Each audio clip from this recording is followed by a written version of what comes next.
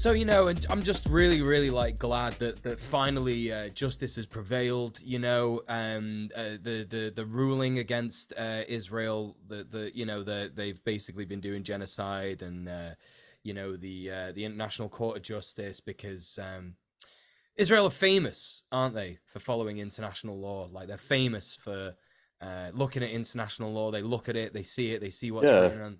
Yeah, international law has famously worked out really well for the people of Palestine.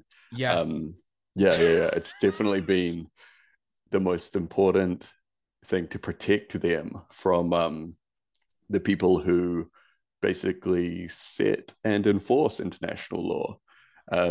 Yeah. Which is a very true thing that Yep. we just said, and we We're have not so being much faith in sarcastic. this. Yeah. Yeah. So absolutely not being sarcastic at all. There, we definitely believe that Israel will comply and definitely won't retaliate by coming after the UNRWA. Um, No. anything they do, I'm sure that would just be a coincidence if they Yeah. tried to designate them as a terrorist group themselves, No, especially it if would they be forced completely other absurd. Yeah. nations into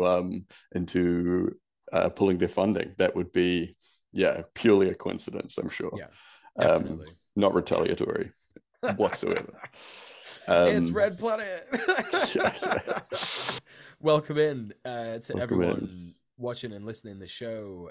It's me, your boy DJ Muel, and Conquest of Dread, Tim. Mm-hmm. Let's kick off the show. Tim, you weren't with us last week. What was the most base thing that you did over the last 2 weeks?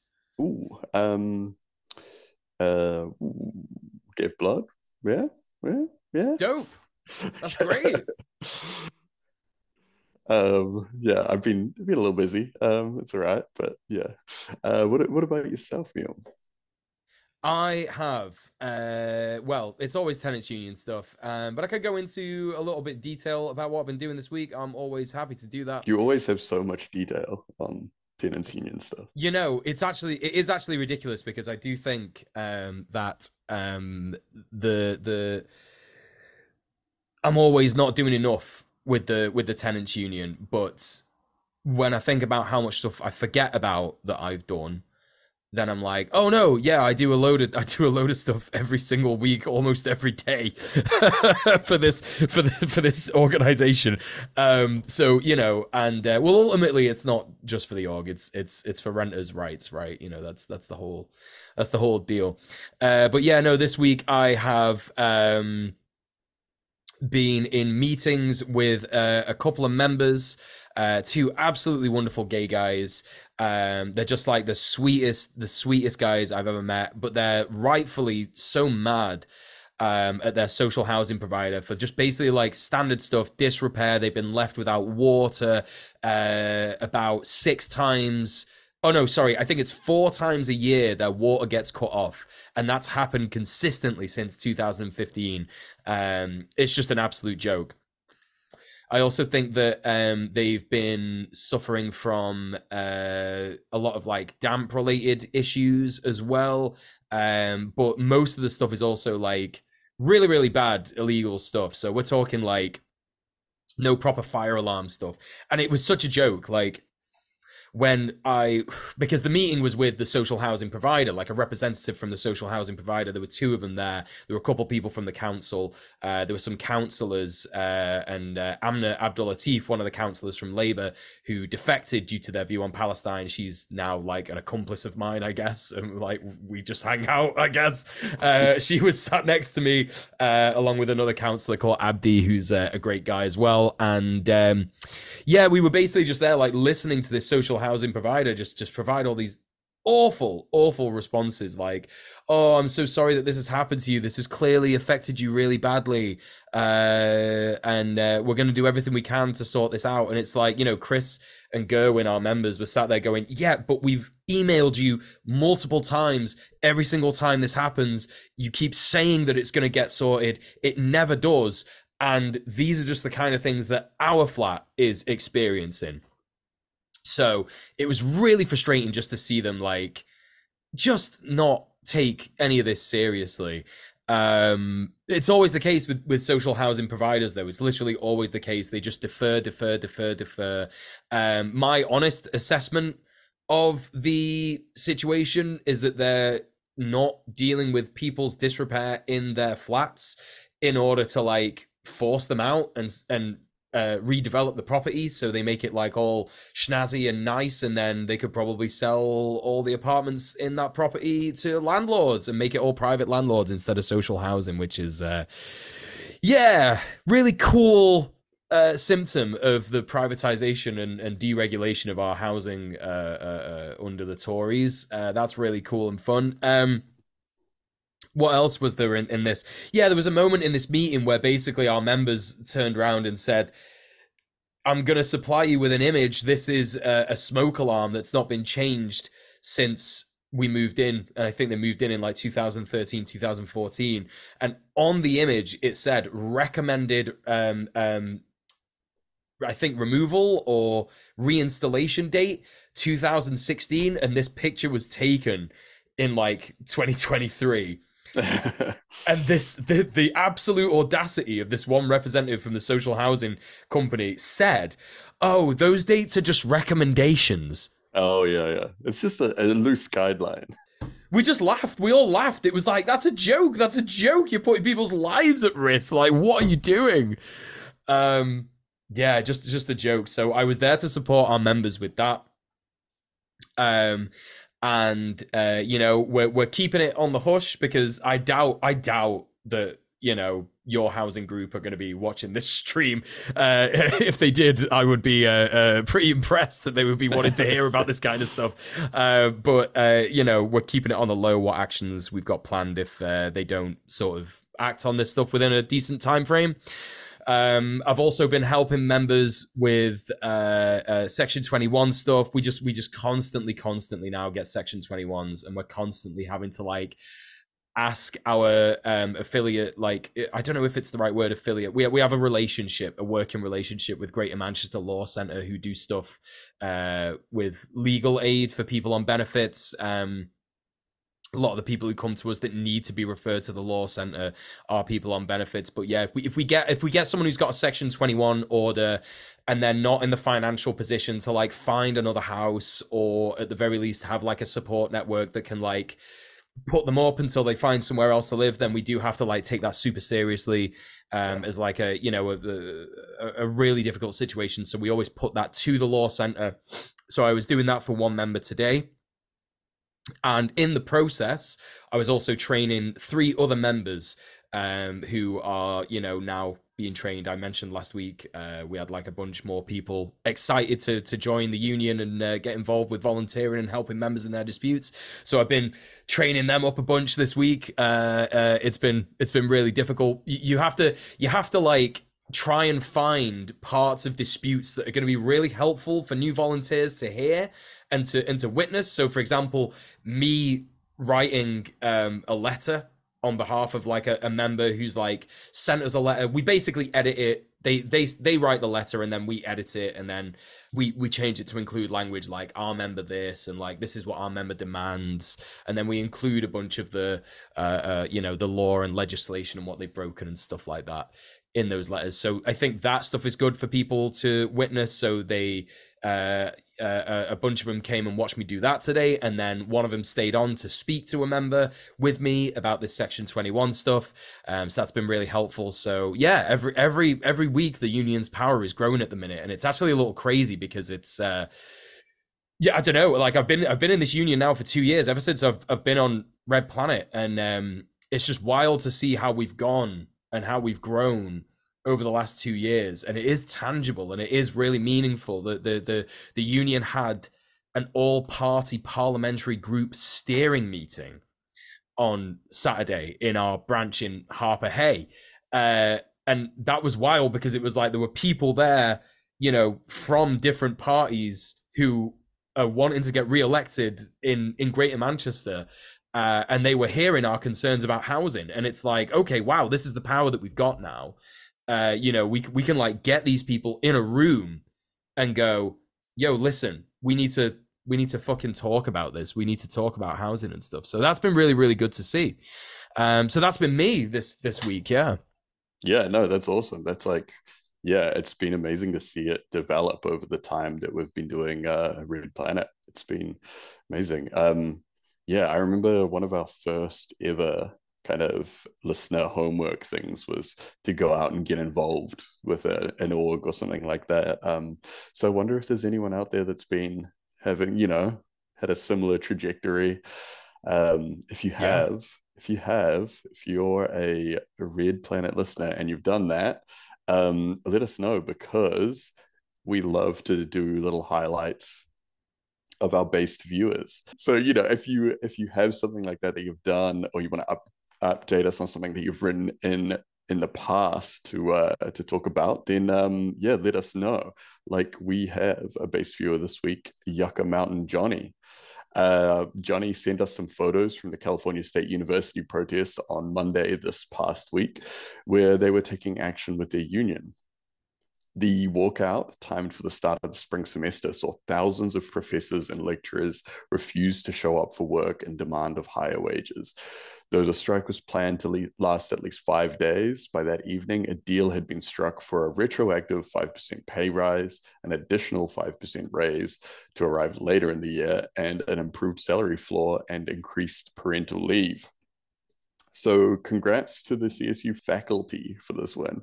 We at Red Planet hope this action at the largest university system in the US leads to further organized response. Thanks to Yucca Mountain Johnny for sharing their based activity with us. So yeah, that's pretty cool. That's like exactly the kind of stuff that we like to hear about. Like, and hearing that they had planned for at least 5 days, and it just took one day in the evening. They had it done. Like, imagine that. Like, you could increase your quality of life in a single day. All it takes is spreading the good word with a bunch of friends. So yeah, we love to hear it. We love to hear that kind of stuff. So I will get cracking with the news. So we're starting with British stuff. I'm really sorry. Content warning, Britain. Content warning, British stuff. Unelected, undemocratic, horrific situations as per usual in the UK. But this news story is 293 British MPs voting in favour of the offshore petroleum licensing bill. Now, this is not just as bad as it sounds, it's even worse in a lot of ways. We're going to talk about that real quick. This week in the UK Parliament, 293 MPs voted in favour of a bill that enables the government to keep opening new oil and gas drilling operations. British Prime Minister Rishi Sunak said that doing this was entirely consistent with the government's goals to make Britain reach net zero by 2050, just taking a leaf out of Israel's book here in just saying that what you're doing is really good and progressive, actually, and actually what's happening is you're killing people. Which is a lie. Yes, it's a lie that he said that. What it is far more consistent with is the consolidation of ruling class power and flagrant disregard for the millions who will be killed by climate change in favor of profit. The Times of India reported that Infosys, a company founded by Sunak's father-in-law, signed a $1.5 billion deal with British Petroleum last year. Funny how that works, isn't it? Funny how that's all connected. A group of 12 academics and MPs published a letter in The Guardian condemning the bill, which said, "It is beyond doubt that the offshore petroleum licensing bill is performative politics. Not only does this bill fail to make Britain energy independent, but it does nothing to support oil and gas workers, and as has been admitted by the Energy Secretary, it won't lower bills either. The construction of new oil and gas projects also threatens our ocean wildlife and undermines the UK's commitment to protect 30% of the sea for nature by 2030. This bill does achieve two things, however. First, by sowing division, it fractures the UK's valuable political consensus on climate action. And second, It sends an unmistakable message to the global community that Britain is no longer a leader on this critical agenda, but a laggard, doubling down on fossil fuels and holding back the transition to renewables just at the moment when we should be accelerating. This is, of course, just yet another move by the British government to protect profit over people's lives and our planetary future. And they're going to keep doing things like this until people realize that they could do something about that. Tim, have you got any thoughts on this?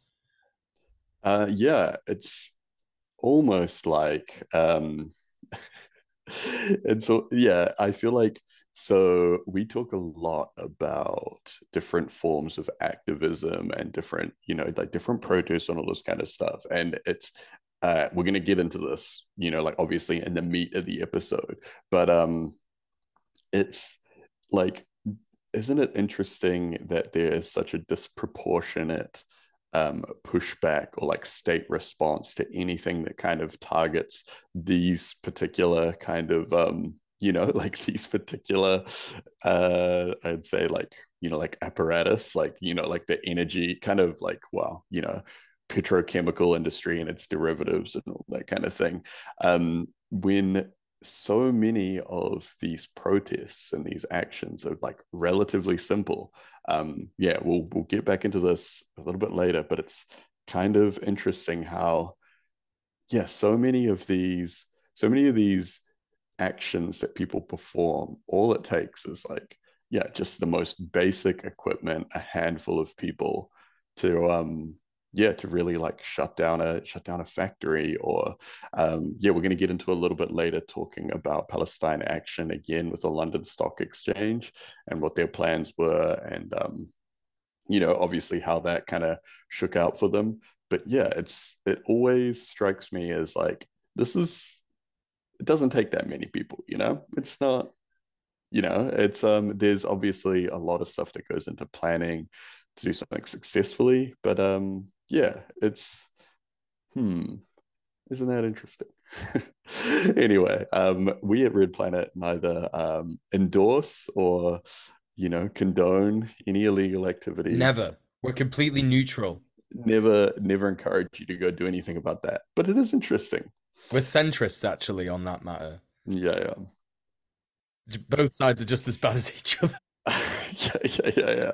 The people that will die in the climate apocalypse are just as bad as the people that profit immensely from the apocalypse and go and live in their space station Elysium perfect utopias, while the rest of us drown or burn. Where it's all, it's all It's exactly roughly the the same. same. It's Yeah, exactly yeah, the yeah. same. Yeah. When you look at it, when there's in a nuanced, perspective. Um, so yeah. So next in the news here, we've got over in Argentina, one-day general strike sees tens of thousands marching against President Javier Milei's shock treatment economic policies. So yeah, this has been going on. We all know the Argentinian ANCAP president, Javier Milei, who has been, yeah, bringing in a whole bunch of new policies that have basically, yeah, made things extremely hard and will make things extremely hard going into the future for the working class over there. Yeah, he's been in office for less than 50 days at the time from today. But the far right libertarian has already dissolved a huge number of government ministries and brought in a huge wave of deregulation. For example, extending job probation periods from 3 months to 8, so that employers can fire new employees without notice or severance for over half a year into their contract, and pushing for the privatization of state enterprises. In response, tens of thousands of workers have marched this week as part of a one-day general strike with signs saying things like, "Eating is not a privilege," and "Stop robbing retirees." The strike was organized by CGT, a labor union with 7 million members, in concert with other smaller unions in Argentina. Yeah, CGT are a gigantic union. We've mentioned them before. And it's absolutely wild. We see this a lot in countries all around the world. It actually happened down here in New Zealand a long time ago with the privatization of a whole bunch of different public services that basically kind of um, it's like the short term profit and for the country of like selling off these public things, then these corporations come in and buy that stuff, and then they make gigantic profits over years. And it's just that typical kind of corporatism thing where they just try to run the services as cheaply as possible, have no obligation to actually keep things going. And yeah, you end up like over here, our public transport systems are just like terrible. You even have like over in the States, like the way things work with like hospitals and everything like that. Like that's kind of, well, hospitals and insurance and all that kind of stuff like that. These are all the results of public services becoming privatized and eventually just being turned into really shitty companies. And so, yeah, the president over there is just doing that to absolutely everything he can. Um, and so, yeah, his beliefs and policies are congruent with the history of global free market imperialist extraction. So countries become client states of the American empire and have all of the value sucked out of them for the benefit of the United States. So that's like you see these American corporations coming in and buying up, like the public services basically. And so instead of, if it's public, any money that goes into it just goes back to, the public or whatever. But because it's private, they're going to the business, and that business doesn't necessarily have to be, based in that country, even paying taxes in that country. Sometimes there's a lot of tax avoidance and these kind of things. But yeah, so Milei has been a big proponent of dollarizing the Argentine economy, and this has been met with popular support that saw him elected because of the relative simplicity of dependence on the dollar compared to Argentina's nightmarish economic system beforehand. So another thing congruent with American imperialism is Milei's claim that the country needs shock treatment to recover economically, a reference to the politics of Chilean dictator General Pinochet, who used mass kidnapping, torture, rape, and murder of political opponents after a US-backed coup to allow Chile to become a laboratory for neoliberal economic policies. Like that's why a lot of people, you often hear the phrase neoliberalism was created in Chile. So despite its supporters claiming that the free market just needs to be left alone with as little interference as possible, neoliberalism has always been brought to bear through bloody and violent authoritarianism. Yeah, that's the thing, right? It's like neoliberalism is the, like they say that it's like economy first, people second, or whatever like that. But it's not even that. It's like economy first, and like people like they're not even on the list. Literally never. Yeah. Yeah.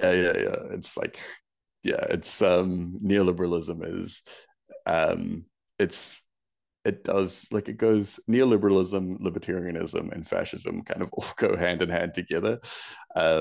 It's just neoliberalism is kind of like the I would say it's seen as being more permissible on the world stage. It's kind of like global hegemony is like that's what America and the UK kind of are working on putting everywhere. So yeah. And yeah, obviously it comes through generally fascism is the entry point. But yeah, so the striking workers were met with riot police as Malay's security minister Patricia Bullrich said that the administration would not be defeated. She also called the organizers mafia labor unions, part of a consistent strategy by Malay's team of painting worker organizing as corrupt and criminal. So, like, in my opinion, labor unions could learn a lot from the mafia, and like I think that. Yeah. Actually, we're going to talk about this later as well in Right. regards to organizational structures of activist groups and stuff. I think there's when and there are different mafia like organizations that have arisen out of trade unions over the years, or like Mm. collectives of disenfranchised working class people, lumpen proletariat sort of thing. It's kind of yeah, like I think so to say, oh, mafia labor unions, obviously they're making the connotations of like, oh, they're like these violent criminal thugs or whatever like that.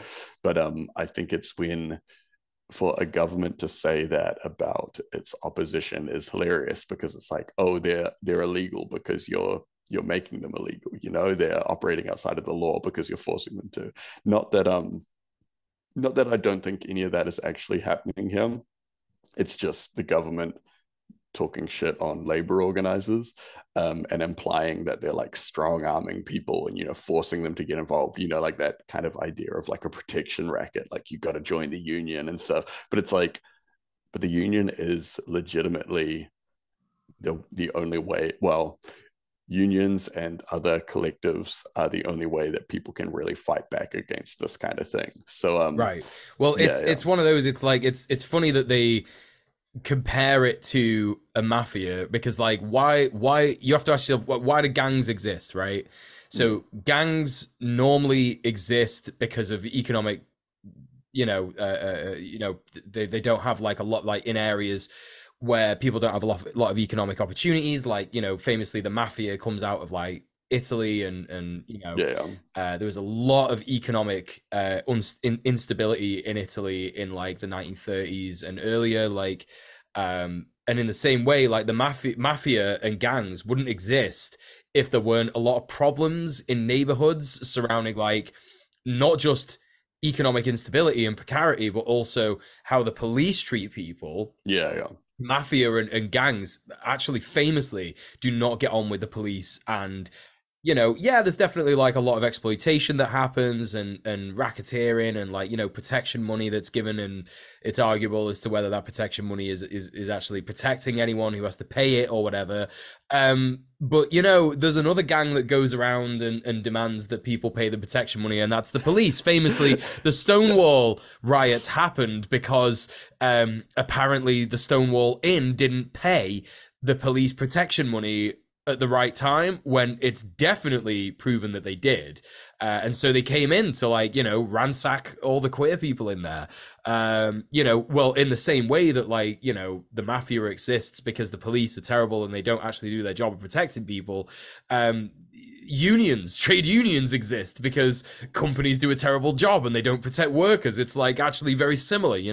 So kind of a bit telling in the comparison that he's made there. But yeah, sorry to interrupt you there, Tim. no, no, I think it's fine. And like this idea that it's like it's mafia like to demand like union dues and all this kind of stuff. And it's kind of just like, obviously no one likes giving money away, but you really like, for a good union, you're getting your money's back. Like if like what we saw earlier with our base viewer, Yucca Mountain Johnny, the CSU faculty got what, 5% pay rise and additional 5% coming later next year. That's sick. That's a win, like there's your union dues paid for right there.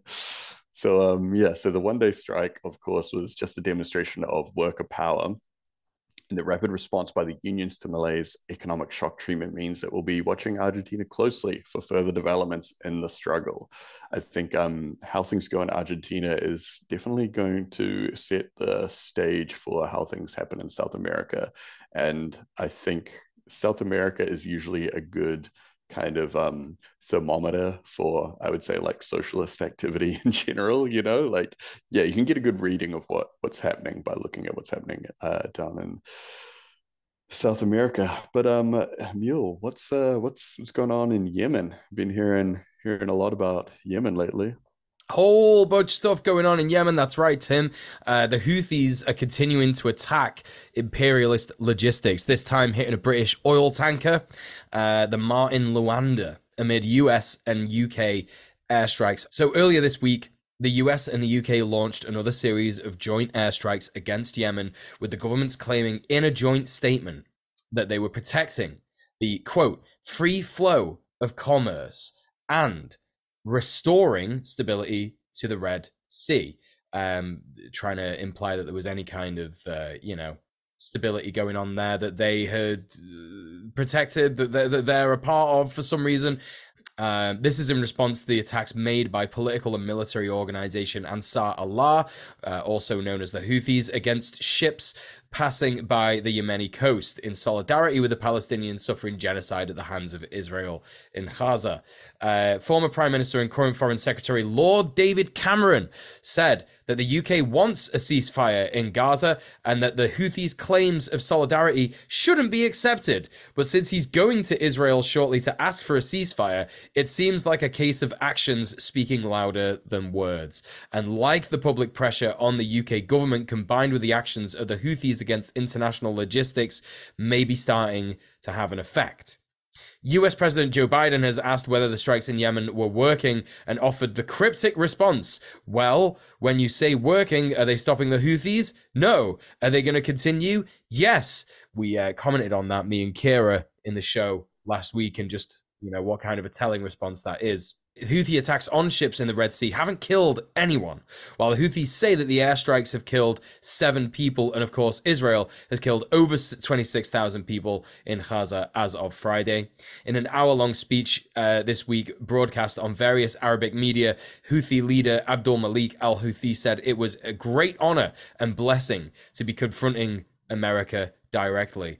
I can't say in any words just how based that is. Actually, it's probably one of the most base things ever. Yesterday, the Houthis hit a British oil tanker, the Martin Luanda, in the Red Sea. A Houthi spokesman said this was in response to the American-British aggression against our country. There was a fire resulting from the attack on board the tanker, which has been extinguished and the crew are safe, confirmed by the operating company Trafigura, who said they will no longer be sending traffic through the area as a result of the attack. So again, more evidence that these attacks are working. More and more evidence that actually, if you attack the commerce, if you attack the purse strings, hit them where it hurts, hit them in their wallets of the imperial core, then you will get results. And they are proving that with more and more attacks, going forward. Tim, have you got any thoughts on this? Yeah, I mean, I just keep thinking, there's so much media attention to, I would say airtime given to people saying they're attacking civilian ships, they're they're doing all this kind of stuff, but literally America do that all the time, and Israel have done it a bunch themselves. America famously has been literally just commandeering ships, taking oil to Venezuela so many times over the years, literally just boarding a ship, taking it over and taking the oil to America. And it's they're allowed to just do that. People aren't talking enough about that because they act like what Yemen are doing is some unprecedented thing, people saying this is the return of the age of piracy. It's no, this stuff never stopped. Yeah, what else would you call the domination of the imperial core on the oceans of the world? If we're gonna talk about strong arming, control, dominating and taking resources from people, then imperial core navies are absolutely responsible for that. Yeah. It's wild because in Yemen, operating around, they're operating in Yemeni waters, everything like that. Whereas these other nations can just do it wherever they want in the world. if you've got the backing of America, the UK, Israel, you can just do whatever you want. You can kill all the people on board, you can do whatever you want, and it's just damn, that's not piracy. That's the world police. It's it's bizarre. And I mean, with all the Ansarallah Houthi kind of stuff, it's I think as an act against imperialism, it's so powerful, and and it's wild how brave this small little nation is, and obviously I know they've got issues and stuff going on there, but since all this has happened, they were like the first to jump in. Like as soon as things started happening with things with well, as soon as things started kicking off in a big way with Palestine again, Yemen were like, yep, we stand with Palestine. They're our boys. They've been and Yemen has been under bombardment by the states for like, the last 10 years or so, like constant bombing anyway. And they were just like right in there straight away. And the way that the country has actually kind of stood together has become more unified. Like there's a lot of stuff now where there's groups that have, because yeah, Yemen has kind of been having a little civil war moment for a while now, and groups that are allying together now as a response to US and UK and Israeli aggression, because they're just like, okay, well, this is what's more important than our ideological differences or whatever. I think that a lot of places around the world, I think everyone's kind of looking at them at the moment and being like, wow, they can just do that. So yeah, we'll see how it keeps going. Yeah, it was really it was a huge bummer to see our government, even though I expect that there's much from them. Our new coalition government down here endorsed the strikes back at Yemen, which was just like so ridiculous, because it's like, and now we're sending something like 6 NZ Defence Force staff over, and it's kind of this thing where it's like you're sending 6 guys, not because you actually think that they'll make a difference, just because it's like this token gesture sort of thing. And it's like, yeah, there's a huge anti-war sentiment happening, like building up in New Zealand at the moment, where it's kind of like, oh, you're just like dragging us into this with America and the UK. And now things with the ICJ going, where it's like, it looks like, they're going to get done for, well, Israel is going to get done for genocide. It's like, okay, well, so our government, in a token gesture, sort of like, oh, we'll send a handful of people over to show support, has made our nation complicit in that. Like we've had the interim ruling at the ICJ. When that goes through, like I feel like I'm pretty confident that Israel are going to get charged, with genocide. I think it'll feel like it's just formality stuff now. But what does that mean? I mean, obviously, like, I don't think that's going to make Israel stop, but what does that mean for all these smaller nations like New Zealand that supported these things? And, does that mean that, Judith Collins and Winston Peters are like complicit in some way? How do we deal with that as a nation? So yeah, I've been thinking about that a lot, particularly in the last couple of days. But carrying on, there's some other stuff going on over in the States. Yeah, this one's a doozy. Yeah, Texas Governor Greg Abbott and immigration standoff with federal government. The southern border of the United States has been a humanitarian crisis for more than a decade, as Central and South American refugees have been making their way north to seek asylum, only to face internment camps, family separation, and deportation. Few places have been more cruel to these migrants than the state of Texas, which has been arresting thousands on trespassing charges, routinely busing asylum seekers and immigrants to so-called liberal states and installing floating barriers in the Rio Grande. Last week, the US Supreme Court voted 5-4 to allow federal agents to remove razor wire from a 30-mile stretch on the border near Eagle Pass, which the federal government argued was impeding border patrol activity. In response, Texas Governor Greg Abbott released a truly wild statement claiming that the Biden administration has failed to uphold its constitutional responsibility to protect each state from invasion, and invoking a legal argument that a state's sovereign interest in protecting their borders would supersede federal immigration policy. Yeah, like the invasion language is so wild. Like, yeah. So, in essence, Abbott is claiming that the US Constitution gives him the right to deploy the military, in this case, the Texas National Guard, to secure the border with violence in defiance of the federal government.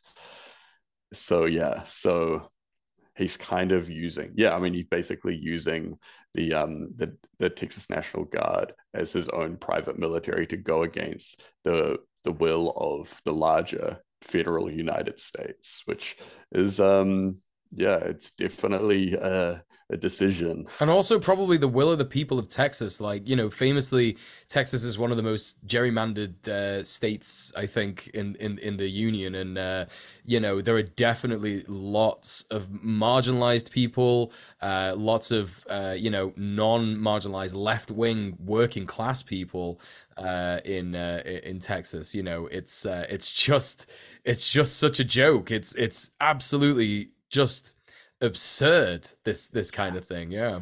Yeah, and it's and like, so I actually, last time I was in the States and Mexico was at the when the whole the migrant caravan thing was coming up and Trump was doing his whole thing, and it was wild to be in Mexico and see, because especially in places near the border, there are a lot of places where there is a huge American, like, expat community, where it's these people that will retire in Mexico to take advantage of the economy, right? They take their savings, their pension or whatever, they take to Mexico where they can get more for that money. So economic migrants, right? And so to see them in Mexico being like, turn them back, like, to be like literally like protesting, having like signs on the walls of their, like, the giant walled houses with barbed wire around it on the beachfront and like Tijuana and stuff. And it's like, this is wild. Like you guys realize that you're the other side of that, but you're like the more like, you're an economic migrant, but you're like the shameful kind of like you were doing this purely for, like, like, a lot of these people are trying to get to America for life or death reasons, whereas it's like, you're just doing it because you just want to, you just want to have more money when you put your feet up, like, you're doing it for like an early retirement, whatever, like that. Like, you should be ashamed. Like, that's literally disgusting that you're doing that. And then, these people that have like children that they're carrying up across the border, it's just, yeah, I can't, like, the mindset of these people is just It's deranged. vile, absolutely um vile. Yeah. yeah, so Abbott's received a lot of support from his right-wing colleagues. A week prior to the Supreme Court vote, the GOP-led House of Representatives set the stage by passing a resolution condemning what they call an open border policy by the Biden administration. Republican governors of 24 US states have released a joint statement of solidarity with Texas, with several having already committed their own National Guard troops to assist in Texas border defense, and some suggesting more could be on the way. And like, one thing that always just strikes me as deranged is that so many people that, like, people don't even know that, like, Texas used to be Mexico, right? Like, you think Texas, is that an English name? Like, it's like, Right. Right. like, but so many of the people that do move up from South America are from ethnic groups that historically moved around those areas freely anyway. And I think it was up until the 60s, if you were like a, like if you belong to, certain ethnic groups or whatever, you could just freely pass up and down. It was like there was like a special visa thing for them, because it was like, historically, that's where a lot of, people would just move around these areas. And then just to be like, for Texas to set up this stronghold is just so fucking very, I don't know, it kind of reminds me of like, yeah, the early days of South Africa kind of setting up. But yeah, anyway, yeah, despite the insistence of right-wing governors and legislators that the southern border represents an existential crisis to the nation, the right wing of the GOP have stubbornly resisted attempts at immigration reform. After former GOP House Leader Kevin McCarthy refused further funding to Ukraine without border security last year, a bipartisan group of senators began negotiations and appear to have reached an agreement. However, current GOP leader Mike Johnson has indicated that any form of compromise bill from the Senate will be dead on arrival in the House. We're sure that has nothing at all to do with the border being an animating issue for the racist base of the Republican Party in an election year, though. Yeah, I mean, I think that's the thing, right? It's election year. Like, you know, and I mean, like, it's it's almost like clockwork, right? They gotta pick something up, pick some kind of existential threat to the nation, and just start. You know, they make it an issue. They make that the divider. But yeah, what's happening over in Austria? So we got more stuff in Central Europe surrounding the far right, and last week we reported on this the German protests against the far right party AfD Alternative für Deutschland. After it came to light that elected members of the party met with neo-Nazis to discuss a remigration plan to remove migrants, refugees, and people of quote-unquote foreign origin, which is basically just like anyone they don't like to, you know, black people and backwards. It's literally like foreign origin. Like what does that mean? You know what I mean? Like you could say that everyone's from foreign origin with an abstract concept yeah. Such as, you know, a state existing in a border. So it's just so absurd. So they want to move people of foreign origin and refugees and migrants out of the country. But this week in Austria, thousands of protesters took to the streets organized around the same message and demands in Innsbruck, Salzburg, and Vienna. German authorities are considering a ban on Austrian Martin Sellner, the leader of the identitarian movement, who was also present at the AfD meetings and has been openly supportive of the plan for quote-unquote remigration, which he hopes to popularize across Europe. Calls in both protests to defend democracy may seem wishful or naive to some, but if governments did start to explicitly reject far-right parties, it could safeguard against the broader formation of Fortress Europe. I mean, you know, this is it's a broader thing. It's Fortress Europe. You know, we've spoken about this before. The big the big wall that surrounds Europe that prevents migrants from getting in. You know, that's only really bolstered by far right attitudes and far right reactionary you know, actions that basically hurt any kind of racialized person, any kind of migrant.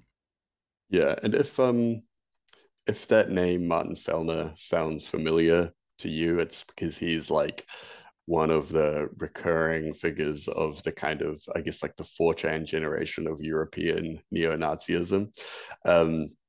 Yeah, so like he's had his fingers in everything over the years. He's like all different kind of identitarian groups. Yeah, even like he had communicated with and received a large cash donation from Brenton Tarrant, who was the terrorist that did the Christchurch mosque shootings down here in New Zealand, and like all kinds of stuff over the years. Like he's one of those dudes that is like he's probably like the European version of Richard Spencer or someone like that, you know. I think he'd be like mid-30s. He does the whole song and dance about like, you know, trying to like dress well and being put together and trying to be really charming, but then is like under the thinnest little layer of like hair gel is just the most rampant bigot that you can imagine. Yeah, and like Husker is mentioning in the chat, also married to a really well-known American white supremacist, one of the trad wife kind of influences. So yeah, you know, so even him just being around is very bad news. Cool. So what else we got here? We got France. So yeah, this kind of reminds me a lot. It has shades of the Indian farmers protests. There have been like numerous kind of like farmer protests in recent years. Some of them left-wing, some of them very reactionary. In New Zealand, we had a very reactionary farmer convoy movement that was basically farmers get a really sweet deal in New Zealand, and they were they're responsible for a lot of our pollution, and they barely pay any tax and all this kind of stuff like that. And so our our farmers, well, our farm owners, I would say, not our farm workers, have a very different like class position to a lot of other farmers around the world, like they do in India and looks like in France. But yeah, so over 55,000 farmers in France have begun a massive protest across the country, blocking major highways into Paris with tractors and hay bales, dumping crates of produce and spraying manure on supermarkets and public buildings. The farmers have been enraged by rising costs of diesel, slow payment of subsidies from the EU, and competition from importers flooding the market with cheap produce. Particularly affected are organic farmers whose greater cost of produce has not been met with increased prices from distributors, despite rising consumer prices in stores. Newly installed Prime Minister Gabriel Attal has attempted to quell the protests, promising to put agriculture above everything else by scrapping plans to increase fuel costs and appealing to the EU for policy changes. These concessions seem to be insufficient for the farmers, with Alexandre Plateau of the National Federation of Farmers Union saying a few requests have been met, but it is not enough. It is expected that further protest actions will happen around this issue in future, and the farmers have broad support, with some polls showing as much as 90% of French people siding with them. Yeah, isn't it interesting? So many of these giant protests that we've covered over the years on Red Planet, the price of like fuel and diesel always pops up. Yeah, you know, like obviously there's so like the petrochemical industry is like just linked to so many, I would say, intensely like structural problems with the world, and you know, linked into like neoliberalism and all that kind of stuff. But yeah, I think it's really interesting that that's the thing that constantly comes up. It's yeah, it's fuel, it's our dependency on it, it's the problems that it creates, like the environmental problems, the economic problems, and everything like that. Yeah, it's the big one, I would say. Yeah, it is interesting to see this. Over nine, well, they say as much as 90% of French people siding with them. I would like to talk to some French people. It would be interesting to see if we could get someone on stream to talk about this, because it is a little bit hard sometimes, because I did see some foreign news sources talking about the New Zealand farmer convoys and kind of getting a little bit of it wrong. You know, there was some kind of like mischaracterization. So I'm wary, especially seeing that, and then thinking about like, you know, like I hope there's not some kind of reactionary element here that we are, you know, that we just don't get, because I'm kind of, you know, out of the loop on a lot of French politics. But considering the broad support from normal people, the gigantic number, 55,000 farmers. In New Zealand, our actual farm owners number is like quite low. There's not that many farm owners. A lot of farm workers though, and it was those farm owners that were the ones doing the protest, whereas like a lot of the farm workers were, you know, like uninvolved, or you know, didn't really have any skin in the game. So yeah, so the number 55,000 makes me think it's more to do with people that are, you know, like not quite the overlords that a lot of the farmers down here are. Yeah, from what we know from the ZAD, and from what we know from organizing in France, is that like there tends to be a lot more class traitors in the ownership class. Like well, I say ownership class, it's like, it's more like, you know, we're talking small businesses, petty bourgeois, farmers kind of thing.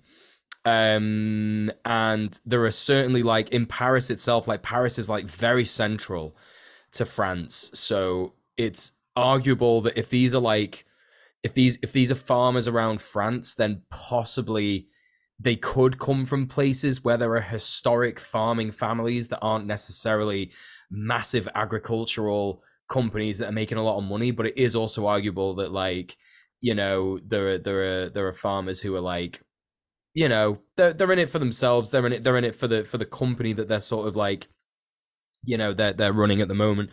But yeah, I imagine like there are a lot of situations like this where farmers are sort of like goaded into support from the reactionary far right, and they sometimes reject it, I think. But of course, it's like it's very easy for farmers to like get on board with that support because they don't get support from, you know, as many people as they would like, right? And I'm not like making excuses here. I'm not saying like, oh, we need to be nicer to people who are nice to Nazis. It's like that's not what I'm saying. What I'm saying is that like people are going to take support where they can get it, and if they're not getting it from the left, then that's really on us that we need to like do better and organize more in rural settings. But again, that's something that we've had as a request on the show again and again and again. You know, people in rural areas asking us like, how do we organize? How do we do this? And Yeah, yeah. it's definitely something. I may or may not have just sent a message to Jay from the ZAD, asking them if they actually know Yeah. anyone that would Yeah, be yeah. you know, relevant for Red Well, Planet to yeah, support. like what you said, there's so one of the big kind of farmer convoy protest groups down here was one called Groundswell NZ. And they started off as a small group of like farmers, but they were like very quickly kind of co-opted and massively funded by a bunch of right-wing media orgs. These kind of like, or and also just like, yeah, libertarian think tanks and things like that. So it became a thing where it was like, oh, they're like making us pay more taxes or whatever, and then all of a sudden it's like, like these kind of like vaguely racist kind of statements about like there was a big we were trying to push through like a water reform thing in New Zealand called Three Waters. And there was an element of like part of it was that the government was going to have to consult with so there's like local councils, but then also having to consult with mana whenua in the area, so the local like the local sub tribes, the local hapu, and which generally kind of happens anyway, but it was actually just going to be put into kind of legislation. And that became this kind of like very racist, like anti-Maori kind of campaign. And so all of a sudden these farmers were like talking about how like, oh, they're going to come and they're going to like take your land and they're going to give it back to, like, and just ridiculous shit like that. And that movement was like very, very swiftly kind of co-opted and just became like a very different thing, very reactionary, and got tied up with a lot of other shit like anti-vax stuff and all this kind of thing. So yeah, so I'm always kind of skeptical of that kind of thing based on that experience. But yeah, but I mean, like I said, the farmers in France may have a completely different kind of class position, like you're saying, like yeah, like with like the petit bourgeois kind of farm owner thing is yeah, I mean like that's a very it is a very common thing, but there is also these people that are just farmers that have been farmers for generations, owning small farms, doing their own thing, and yeah, and times are tough for them as well. And yeah, maybe we'll learn a little bit more about that as it develops. Yeah, okay, cool. Well, so that's all the little news stories for this week. Um, Before we get into the main meat of the show, just remind everyone listening that if you want to support the show, the best way to do it, and the only way that we are really able to continue to do this and put it together, is through support from our Patreon.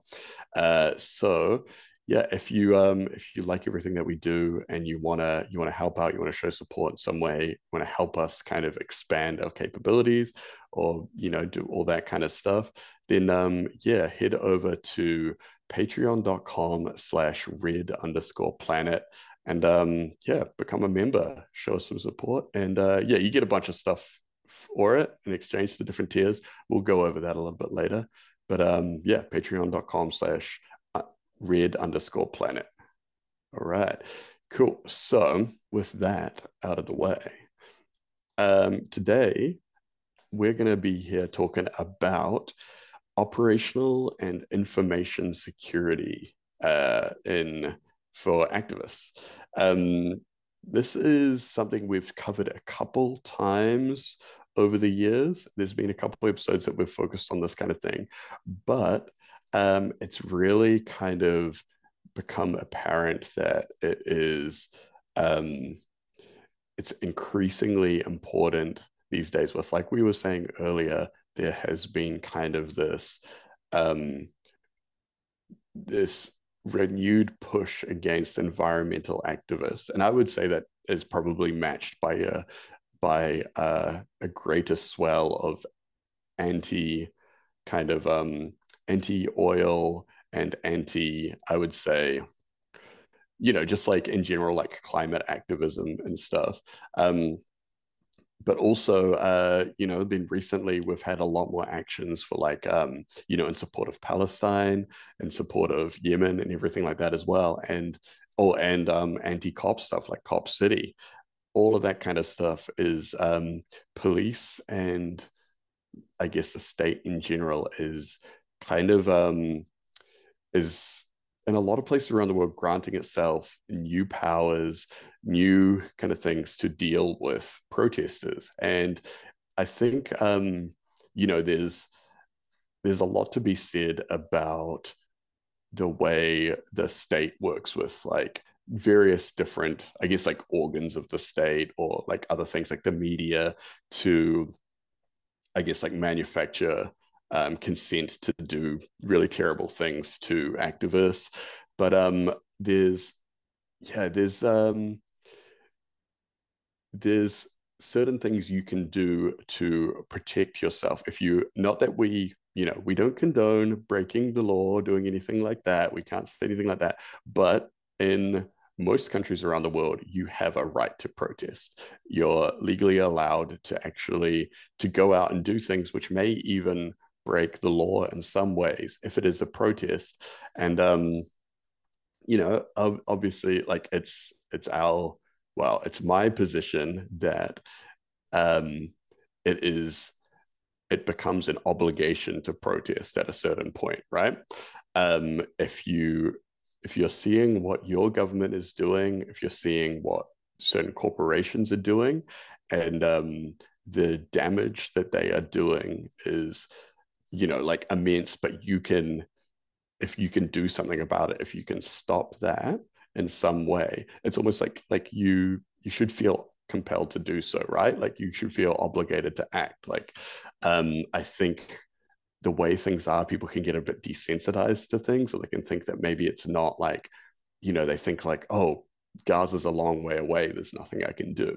But I don't think that's true at all. And I think there are very meaningful ways that people can support all kinds of causes all around the world, whether it's climate, whether it's imperialism or anti-imperialism. Like there's things that we can do, but to do that, you need to stay safe.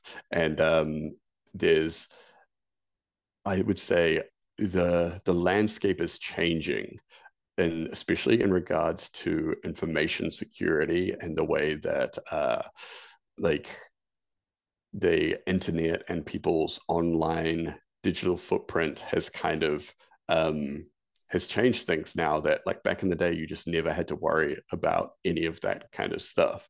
You didn't have to worry about, you know, like going to a meeting with some friends and worried like, is someone recording with a phone, is someone doing whatever, like, and yeah, there's just so much stuff to go into, like with devices and the internet and tracking and all of that kind of stuff. So yeah, what I would say is I think it's really important that everyone becomes familiar with what is their local laws around protest and everything like that, and like what they're allowed to do. Because even though protests and activism obviously like runs afoul of the law in certain places, it is still like very important to know exactly where those are going to be, so you can prepare for it, and so that you can also you can anticipate it with the way that you practice your OPSEC and your InfoSec. A great example of kind of what, or actually the thing that triggered us wanting to do this episode at this time is actually what happened just the other week with Palestine Action, who we obviously had on the show last week as well. I wasn't here, but so we're going to go through a story from the Daily Express. So the Daily Express actually are directly involved in this story because Palestine Action had planned and they'd planned a protest at the London Stock Exchange, but their group had actually been infiltrated by a journalist from the Daily Express who then alerted authorities, had the entire thing shut down. 6 of them were arrested, but only one of them has been charged so far. But yeah, so we're going to go through the story from the Daily Express, from the very normal newspaper that was responsible for this bust. And we're going to have a look at like kind of what happened here, and then kind of go through there, and then we're going to touch on some other things and all that kind of stuff. But we're going to start with this because it's topical, and it's also in a very interesting way. Like the way that they've presented it is very interesting as well. So the Daily Express, here we go. We've got pro-Palestine mob plotting UK economic chaos by shutting down London Stock Exchange. So we got that pro-Palestine mob plotting UK economic chaos. Like, wow. Like, you know, they've framed this like this is like Guy Fawkes or V for Vendetta or something like that, right? Yeah, like it's a wild mob. We got like pitchforks, torches, ready to create chaos, like, you know, absolute chaos at the stock exchange. And it's so funny because the way, you know, this is all like this is hack journalism 101, right? You know, just conjure up all these images of what it's going to look like, why they're acting like that.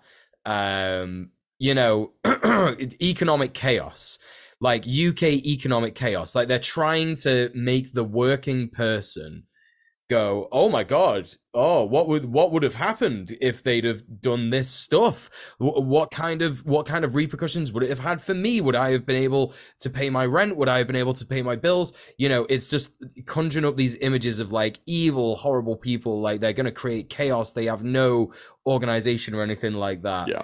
And like even the way that the header picture of this is a couple of activists in jumpsuits with balaclavas on, pink balaclavas, and it says a Palestine Action activist wearing a balaclava at a protest at an Albert Systems factory.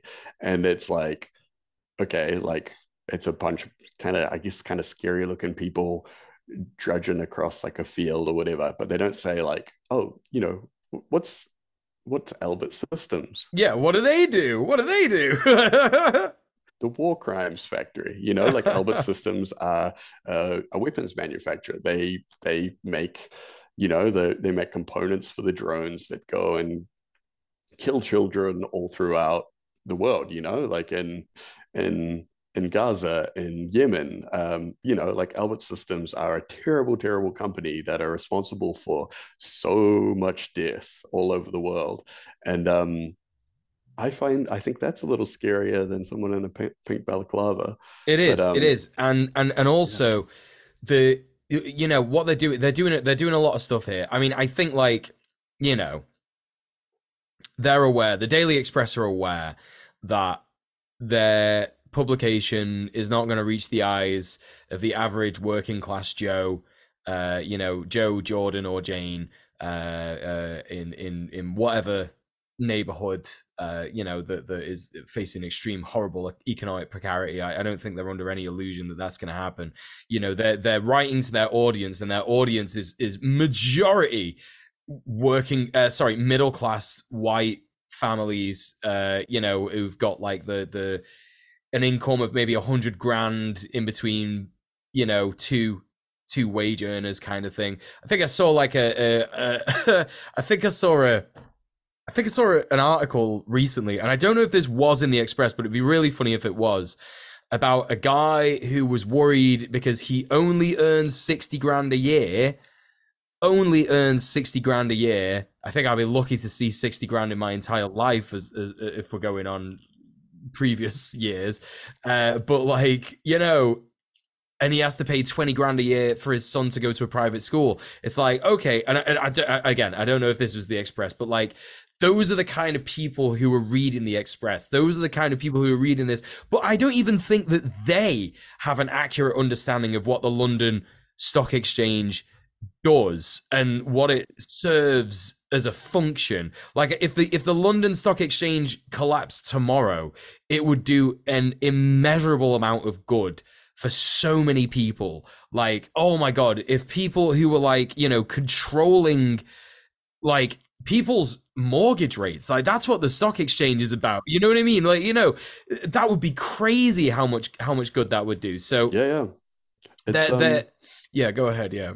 well, I was just gonna say it's all over the world. It's like this dependency on the stock exchange and like the kind of like the systems surrounding it, where it's like, like people have this idea in their head that it's like, oh, if the stock goes down, the exchange goes down, we're all broke, sort of thing. And it's like, okay, well, the line goes down, but there's still just as much food in the world.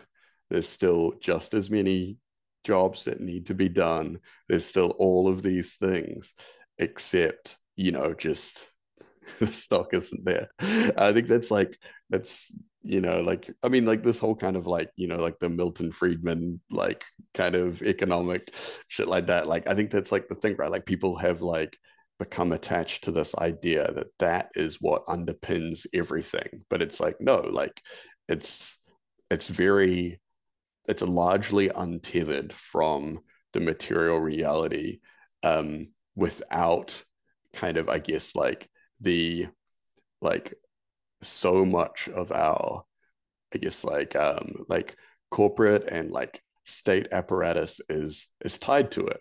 And if that was like untethered, like I think a lot of people would see like, oh, actually, it just doesn't actually matter. It doesn't, like, we don't need any of this kind of stuff. Yeah, Um, like Graeber wrote that incredible book. I think it was called Bullshit Jobs. And a lot of the jobs that he describes as bullshit jobs are finance jobs, jobs in the financial sector, banks. They're not necessary for the survival of the species. They're only necessary for people to, control us. And again, like, the stock exchange is essentially it's like a day at the dog track for extremely wealthy people, right? It's like let's take a gamble. Oh, it looks like Apple's going up, right? Okay, what do you want? 500 on Apple? Okay, done. Like, what do you want? 600 on Google, Meta? Okay, great. That's kind of how it goes down. Like you said, like, the economy is an immaterial thing. It's literally not related to how people will survive and live their lives outside of this.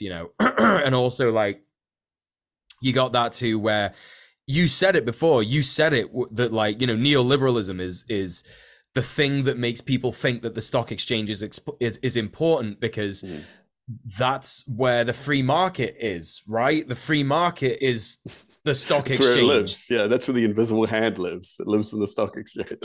Literally, the guiding hand of the market is in the stock exchange. So yeah, it's they're positing all these things that could be possible from a day of action from this woke lefty pro-Palestine mob. Yeah. Well, so that's the thing. Let's get back into the story because it's so interesting to read this from the perspective of the publication that was directly involved in this, because it also gives you an idea of like what was their intention for sending a journalist to infiltrate this group, right? So here we go. Pro-Palestine fanatics are planning a week of chaos on the streets of Britain. There's like a week of chaos from these fanatics, and it's like you're a fanatic if you want to prevent genocide. That's fanatic behavior. And so on the streets of Britain, that makes it seem like the stock exchange goes down and just like riots erupt in the street. Like all of the guys in the stock exchange with all their ties just start freaking out. And they just, it's like, no, like, yeah, chaos on the streets. Anyway, yeah, it's like, like the Dark Knight Bane kind of Literally, situation. that's what they're conjuring the image of. Yeah. Yeah. So activists from Palestine Action intend to lock themselves together at the front entrance to the building, stopping anyone from getting inside, and the hope it will cause huge economic damage. Following a 2-month investigation where an Express reporter posed as a potential new member of the group, we were told exactly how the activists intend to stage one of their most disruptive protests yet on Monday morning. The plan is for 2 activists armed with fire extinguishers filled with red paint to climb on top of 2 revolving doors close to each other at the main entrance, place a ladder over both their heads, and then chain their necks to it with bike locks. So basically just spray a bunch of red paint everywhere and lock themselves into the door, so that it obviously prevents the entire doors from being open for people getting in and out. Yeah, this is actually similar to there's been a bunch of our conservative politicians that are part of this new coalition government down in New Zealand whose offices have been sprayed with red paint over the last couple of weeks, especially after they decided to send troops to go to Yemen and stuff.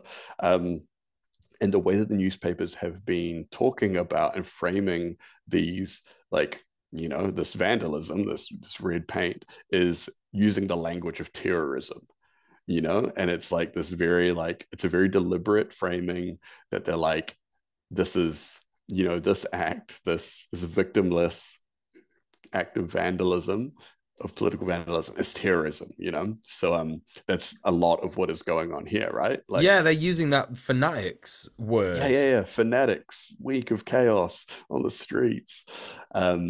Yeah, huge economic damage.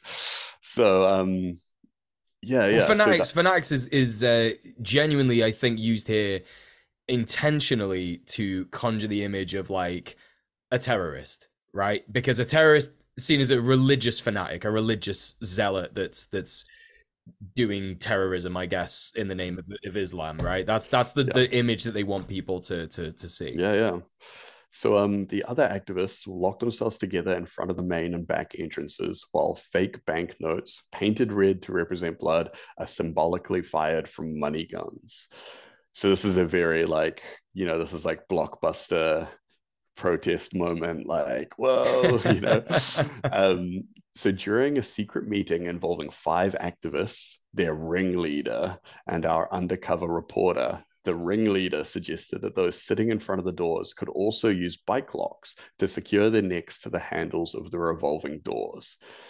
The ringleader quipped darkly that by locking their necks to the glass entrance, the stock exchange's traders, who he branded Lords of War, would be unable to enter the building without fatally injuring the protesters. He said, they can't move the door without, like, fucking killing you. The group hope that the tactic of locking themselves to the ladder will be something police won't have seen before, prolonging how long they can keep staff out of the building. Even though the stock exchange itself operates electronically, the activists believe the demonstration could cause turmoil.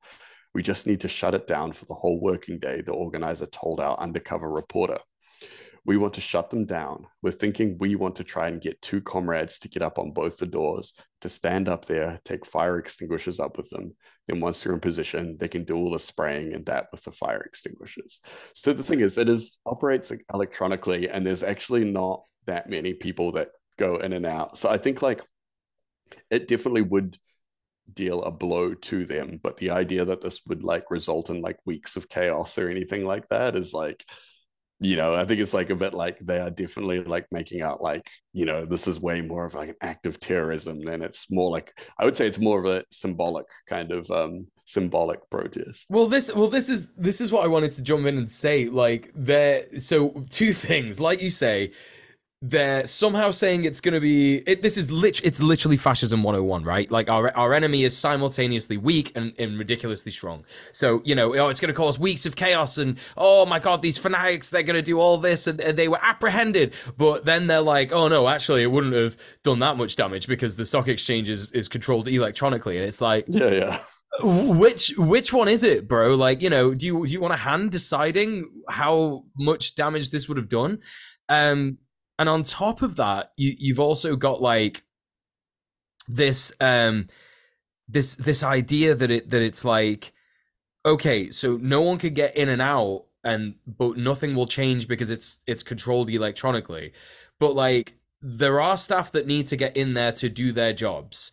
And there are like, security and cleaners and all this kind of stuff. Like, it's a building that needs to be maintained in some fashion. Like, okay, people aren't going in there like they did in the 80s with their briefcases and their big phones and phoning their friends and being like, oh, this is, do this, that, and the other.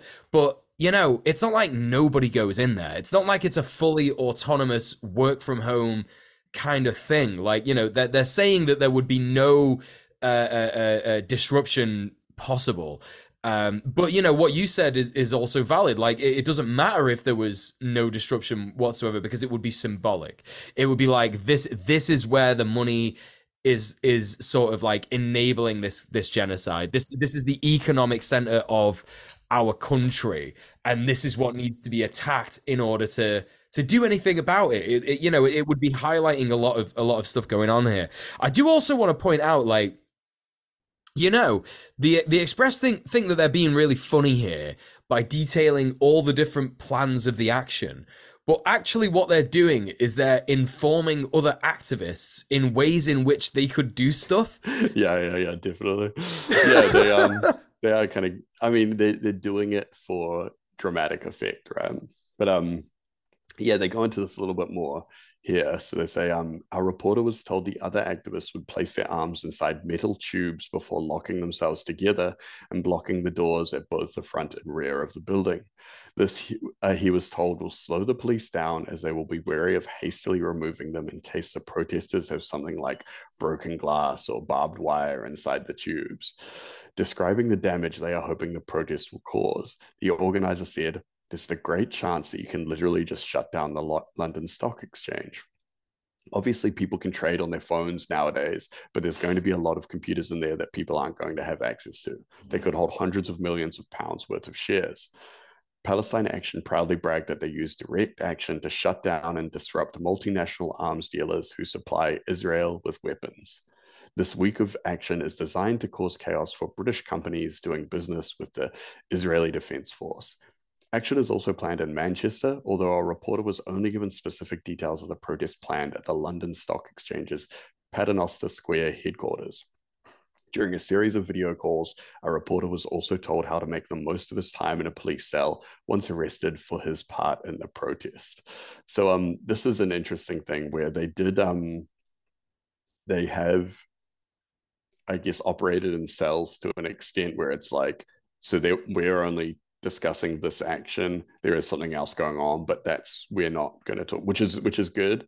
There is probably, ideally they would have done more of that, which maybe we'll talk about in the future, which perhaps would have stopped this journalist from getting access. But we don't actually know, like they say this journalist was posing as someone that was wanting to get involved with the action. So I think in a lot of groups, especially when you're doing things that I guess would be more kind of skirting the bounds of legality, there's generally you have to vet everyone pretty extensively and keep everyone only knowing the things that they need to know, sort of thing. So yeah, we don't know what this journalist had to go through to get access to this or whatever, so we can't really comment on that.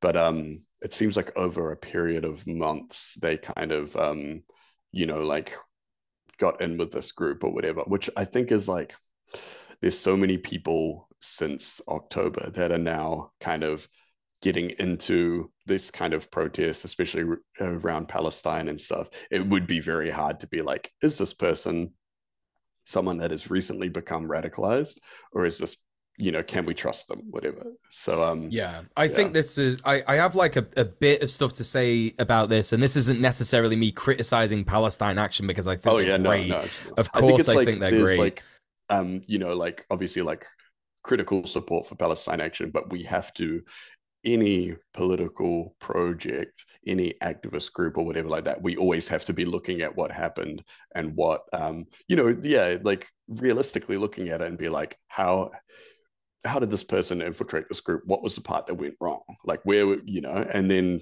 through that you evolve and kind of learn for the future and things like that. Well, I think this is why, like, we need to remember, like, the copying of ideas is literally, and like, helping other organizations by like sharing your ideas. Again, it's why we at Red Planet say, please copy our show. We don't care about IP. We don't care about you like stealing our format or whatever. It's literally like, I could talk at length about IP and what I think of it, but that's whatever. That's by the by. I think what I'm trying to say here is that, like, I can see from an organizing perspective how sudden growth can lead to issues. And so sudden growth is really good for an org. If you get like a lot of people joining, if you get a lot of people wanting to get involved, it's obviously like absolutely incredible. And you need to like find out the best way that you can galvanize your organization's actions and the work that you do with that sudden influx of members. But I could give you an example, like, in the tenants union, we had an issue whereby last year we started to grow quite exponentially in a small period of time. We suddenly got a lot of interest, and that resulted in like a couple of new branches being sort of established. And the problem with those new branches, one of them turned out really, really good and really, really solid, and that's because we had a lot of support in that area, a lot of members with a lot of free time, and another one kind of faltered and didn't really get established as properly because there were so many new members, and they weren't really, the problem is that we didn't tell them exactly like what our aims are with the org. There was a lot of mobilization but not organization was the problem, essentially. And I think that that's what happens. I think that that's what happened, that it has happened with Palestine Action in this one particular case. And again, an organization is an organization, and you need to have specific members doing specific things in that organization. Otherwise, it's not organized. And a vetting of members, a complete vetting of all members, is a very difficult, hard absolutely job. Especially if you're a volunteer. Like, you're going to be going in and you're like, you're looking at everybody on LinkedIn, you're looking at everybody's phone numbers, so you're going to have to be compliant with data protection as well as an organization. There's all these different things that you have to do. So, you are going to struggle with that massive influx of growth. And I think, personally, that Palestine Action did pretty good. In order to, like, prevent any other actions from getting sabotaged as a result of this infiltration. I think that, like, this is just a natural thing that's going to happen in organizations that have this, like, it's not out of nowhere. It's out of the actual things that are going on in the world geopolitically, and people being made aware of it. And of course, as a result of that, they've experienced this huge growth, and I think that this is just something that's going to happen as a result of that. And it's this kind of thing has happened so many times over the years. New Zealand in particular has a history of police infiltration and protest groups. Like literally undercover police agents posing as activists for like up to years at a time, but forming relationships with people, like literally like there's been a couple that have been busted for going so deep cover that they're like, like literally like have girlfriends in the orgs that they're like sleeping with and things like that, like really like gross kind of stuff, like, and become like significant figures in the movement, and then only for them just to disappear one day, and then later on find out like, oh yeah, this guy was a police informant the entire time. Sometimes they are, yeah, sometimes they're police agents, sometimes they are compromised activists.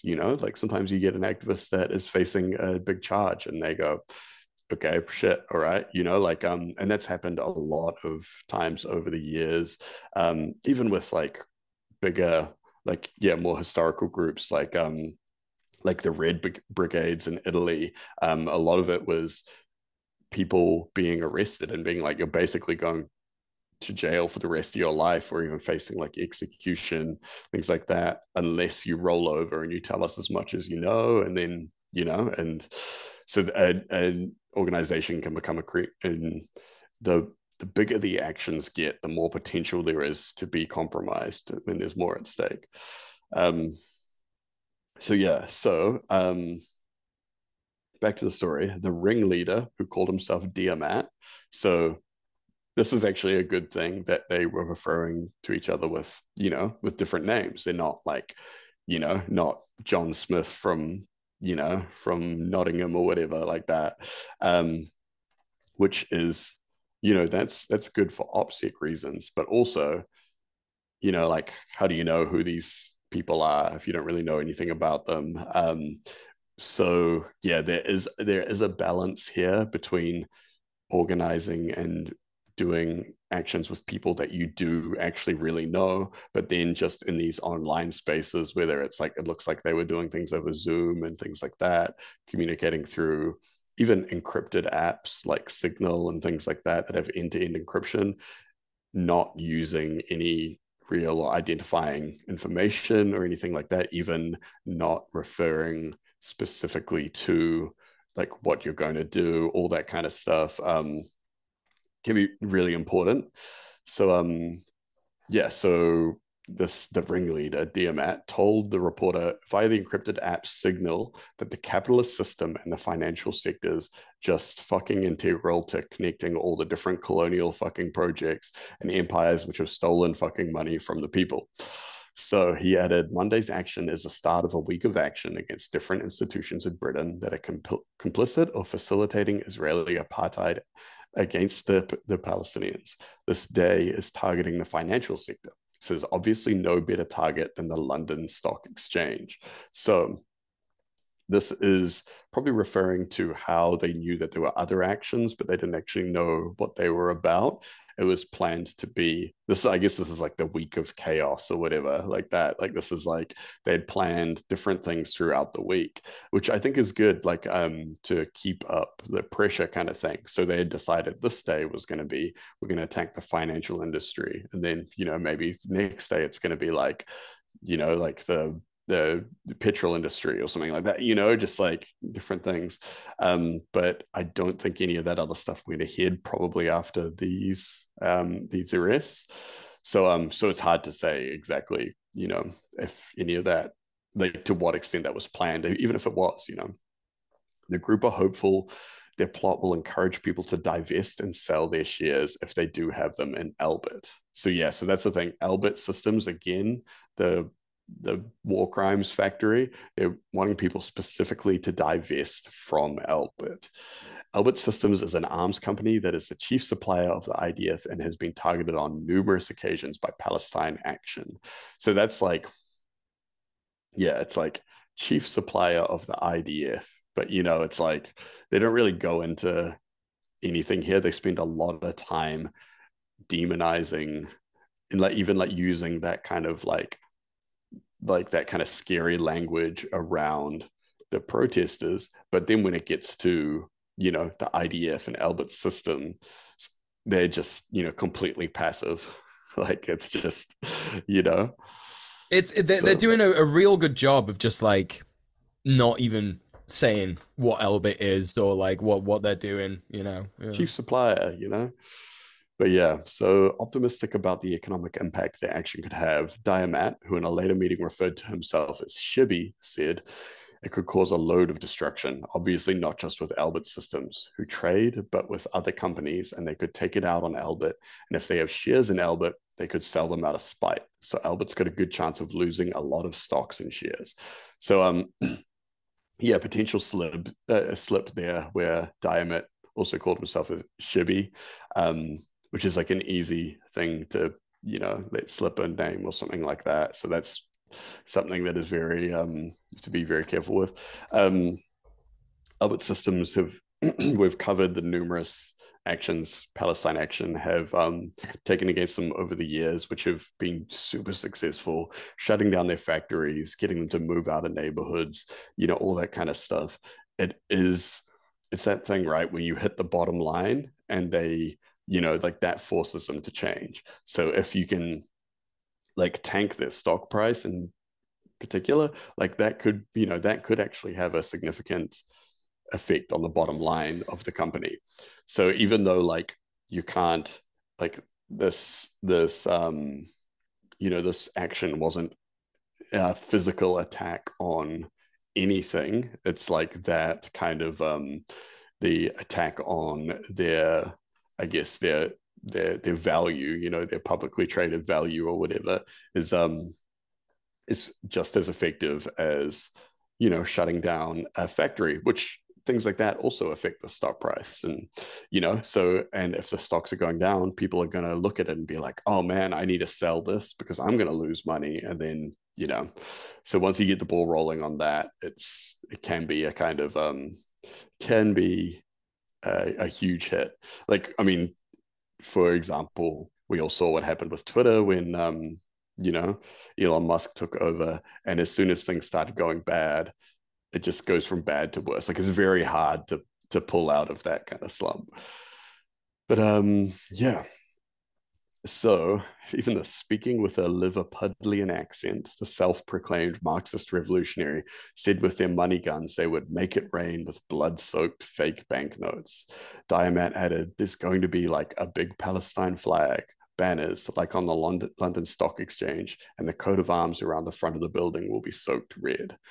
So yeah, even like the stuff like they're pointing out he's probably from Liverpool, and even like That is a huge sort of like callback to Daily Express readers saying like, oh, Liverpudlians, the ones who made all that fuss about Hillsborough, they speak in that funny accent, they're all poor, they all steal everything. Do you know what I mean? Like, it's literally that. You're absolutely spot on. Like, yeah.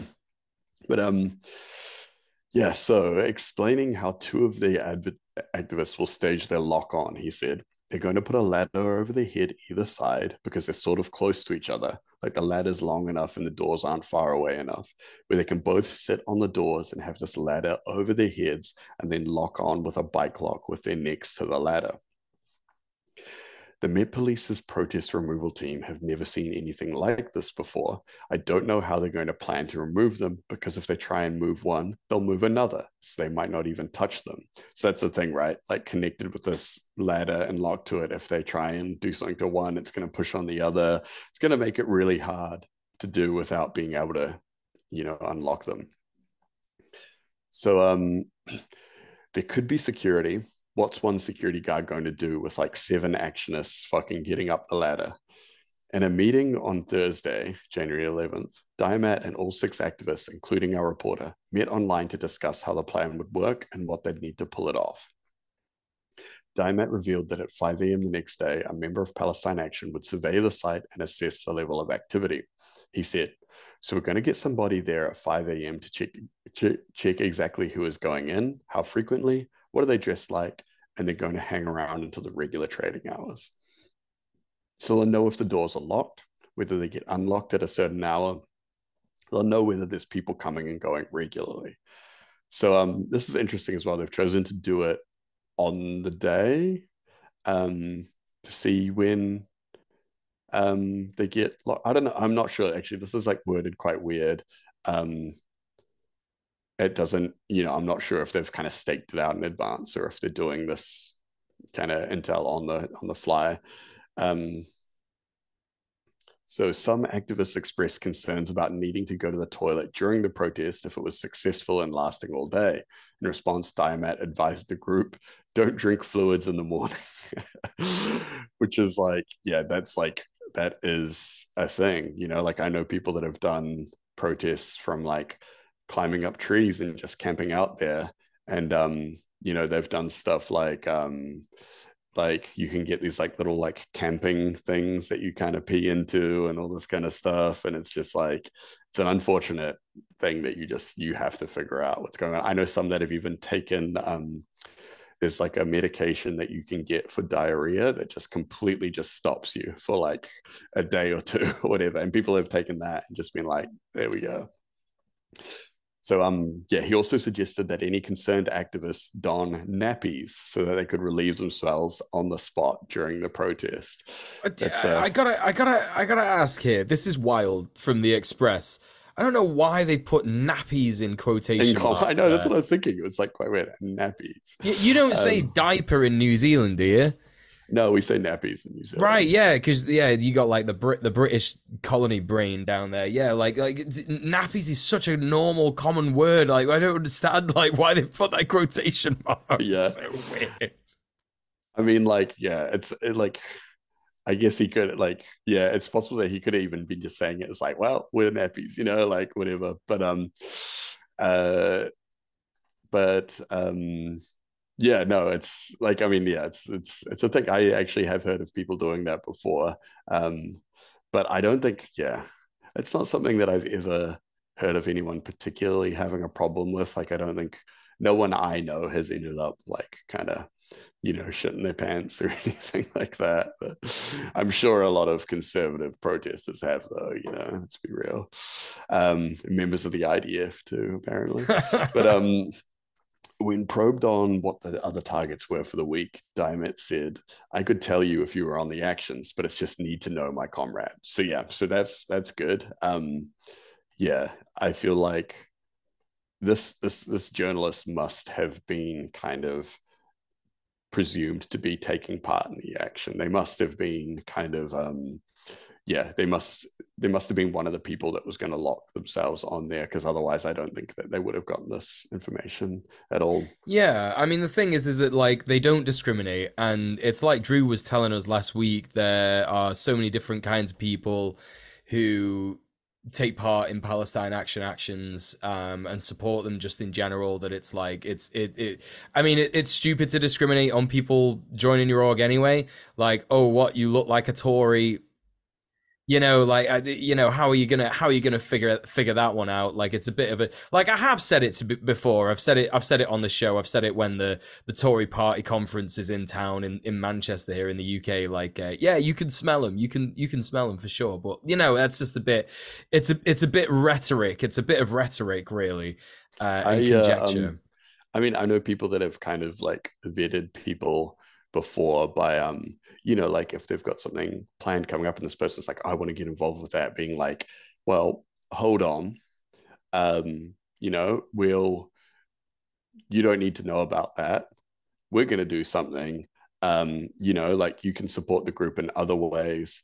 Like we'll see you on the picket lines, we'll see you at the protests or whatever like that. But like you kind of this like process of like we have to see you around for a bit before, because I mean like this guy I think infiltrated the group within a couple of months.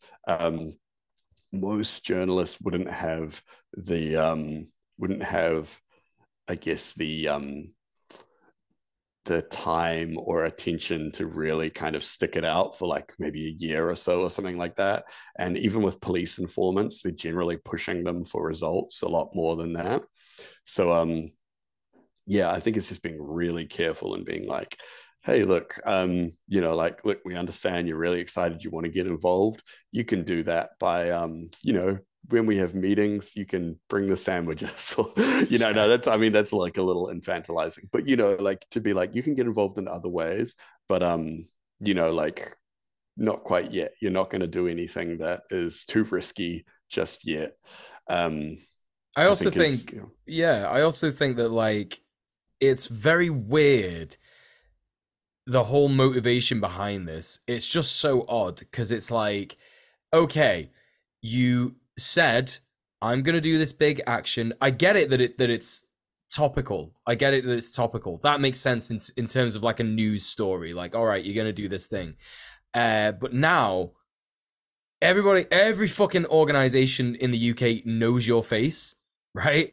everyone in the UK, every organization in the UK is now going to be on heightened alert of infiltration in their orgs. Yeah, he posted about it on Twitter, and it was like, on his own account with his, everything like that, kind of bragging about what he had done. And yeah, just all the comments were just like grass snitch. Like, In it, it's like everybody is so clearly aware that it's like, I don't understand what he thought he was gonna get. Like, if he thought he's gonna rebrand himself as like an infiltration journalist, it's like, oh, the infiltration journalist is gonna be going to this next organization next or whatever. But like, you can't do that because yeah. Like, you're not like Ross Kemp. You're not just going to be able to go around the world and do all this other kind of stuff or whatever like that. People are going to be like, all right, cool. This guy's done his one thing. Now he's just gonna, he'll just go write the gossip column or something like that. Literally, yeah. Do you want to read through this next little bit? Have you got it up there about the going this stuff in the cells? Yeah, I've definitely got this article right up here. Wasn't relying on you to read all of it at all. Advising our reporter on what to expect after being detained at a police station, Diamat said, "You can have as much food as you like." He added, "When you're in the police station, I recommend hot chocolate. If they come to your cell to check on you, frequently ask them for a hot chocolate before they leave and a fucking full English or something. They do vegan food, so make the most out of it. It's good to sit there smug, just getting fed and having hot chocolates brought to you, which are dead tasty, but it's also good because it does genuinely help pass the time."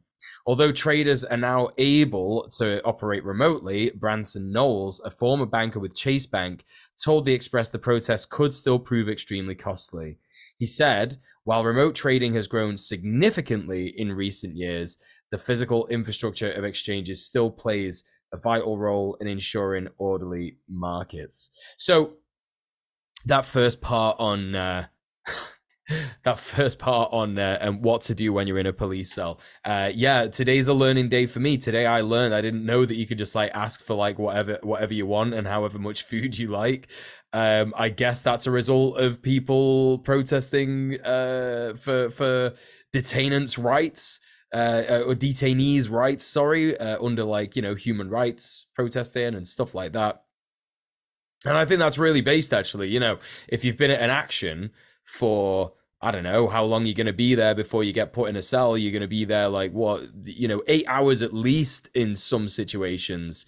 You're gonna want to get a full English, definitely. You're gonna want to get a big scran, massive scrans.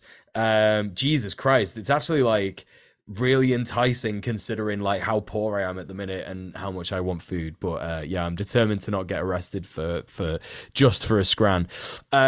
But yeah, no, that is a really like base thing. What they're doing here and including this in the article, and this is from an analysis that I've had of years and years and years of looking at like the way that things are reported. I'm sure Tim is going to agree, but like, they're trying to make out that like, oh, when you get put in prison, when you get put in a police cell or like something prison adjacent, it's a holiday camp. You got PlayStation 2s, you got full Englishes, you got hot chocolates out the ass.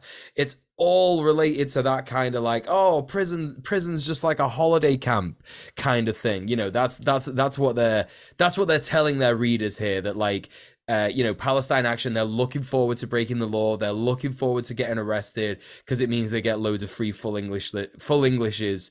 I'm just, the comment section on this article, if they have comments or whatever, is just going to be so many gammons just going on about like, I bet those poor Scousers can't wait to get arrested so they get loads of free food. That's literally what they're going to be saying, those kinds of things in the comment.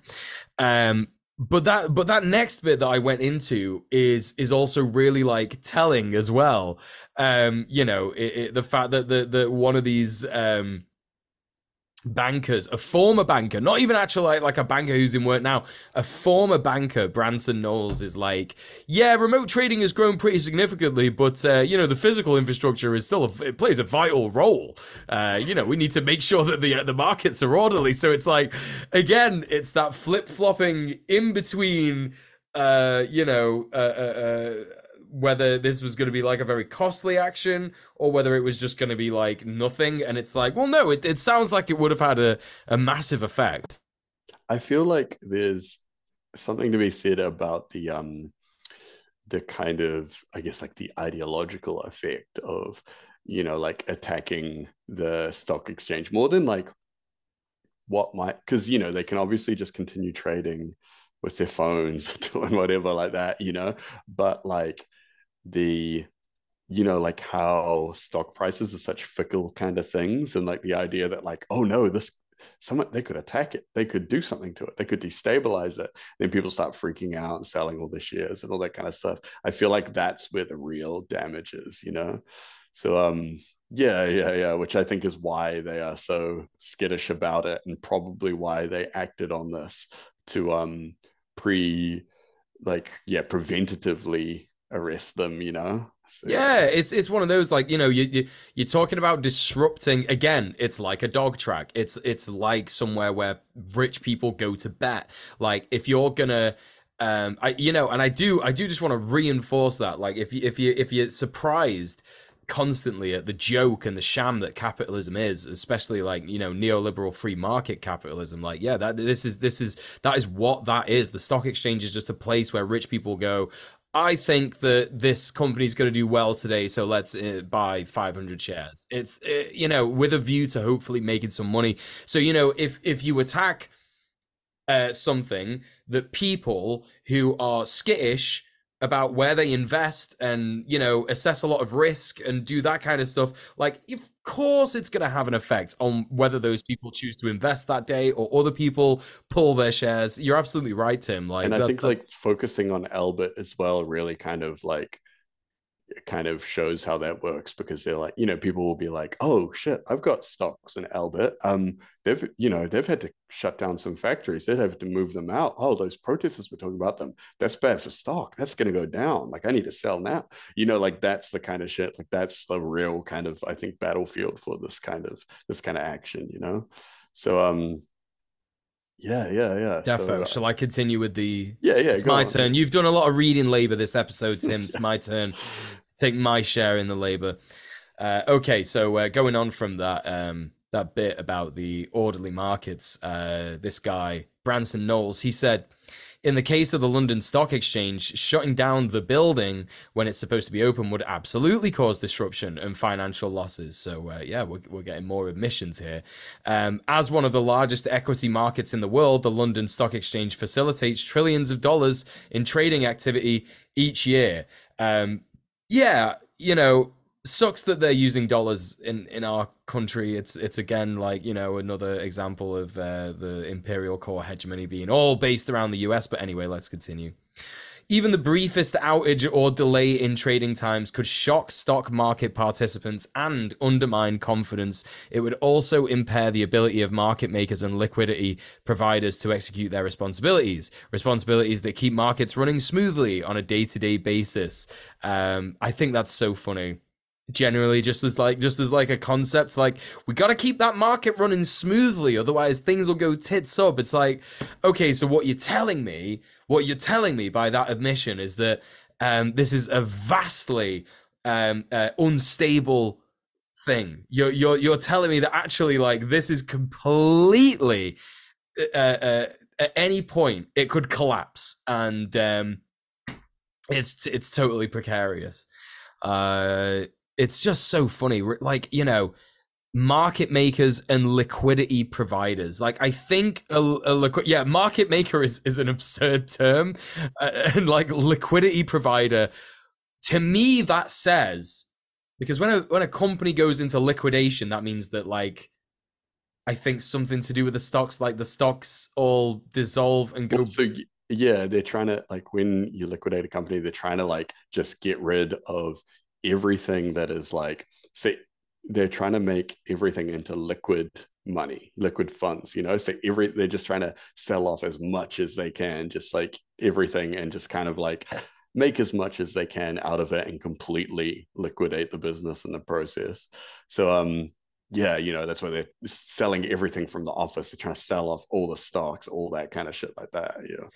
So it's like, basically what you're saying is these, like, vile parasites, these horrific people who, like, you know, they've got blood, they've basically got blood on their hands as it is. Like, they need to be greasing the wheels of capitalism in order to keep things going. It's so ridiculous.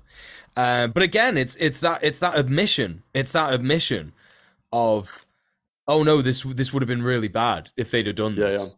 Well, and I think we that was one of the first things we mentioned right at the start of the show was that, like, it doesn't take a huge group of people to do something like this and to kind of, like to actually make an impact in that way. So, I mean, imagine what you could do with a lot of people.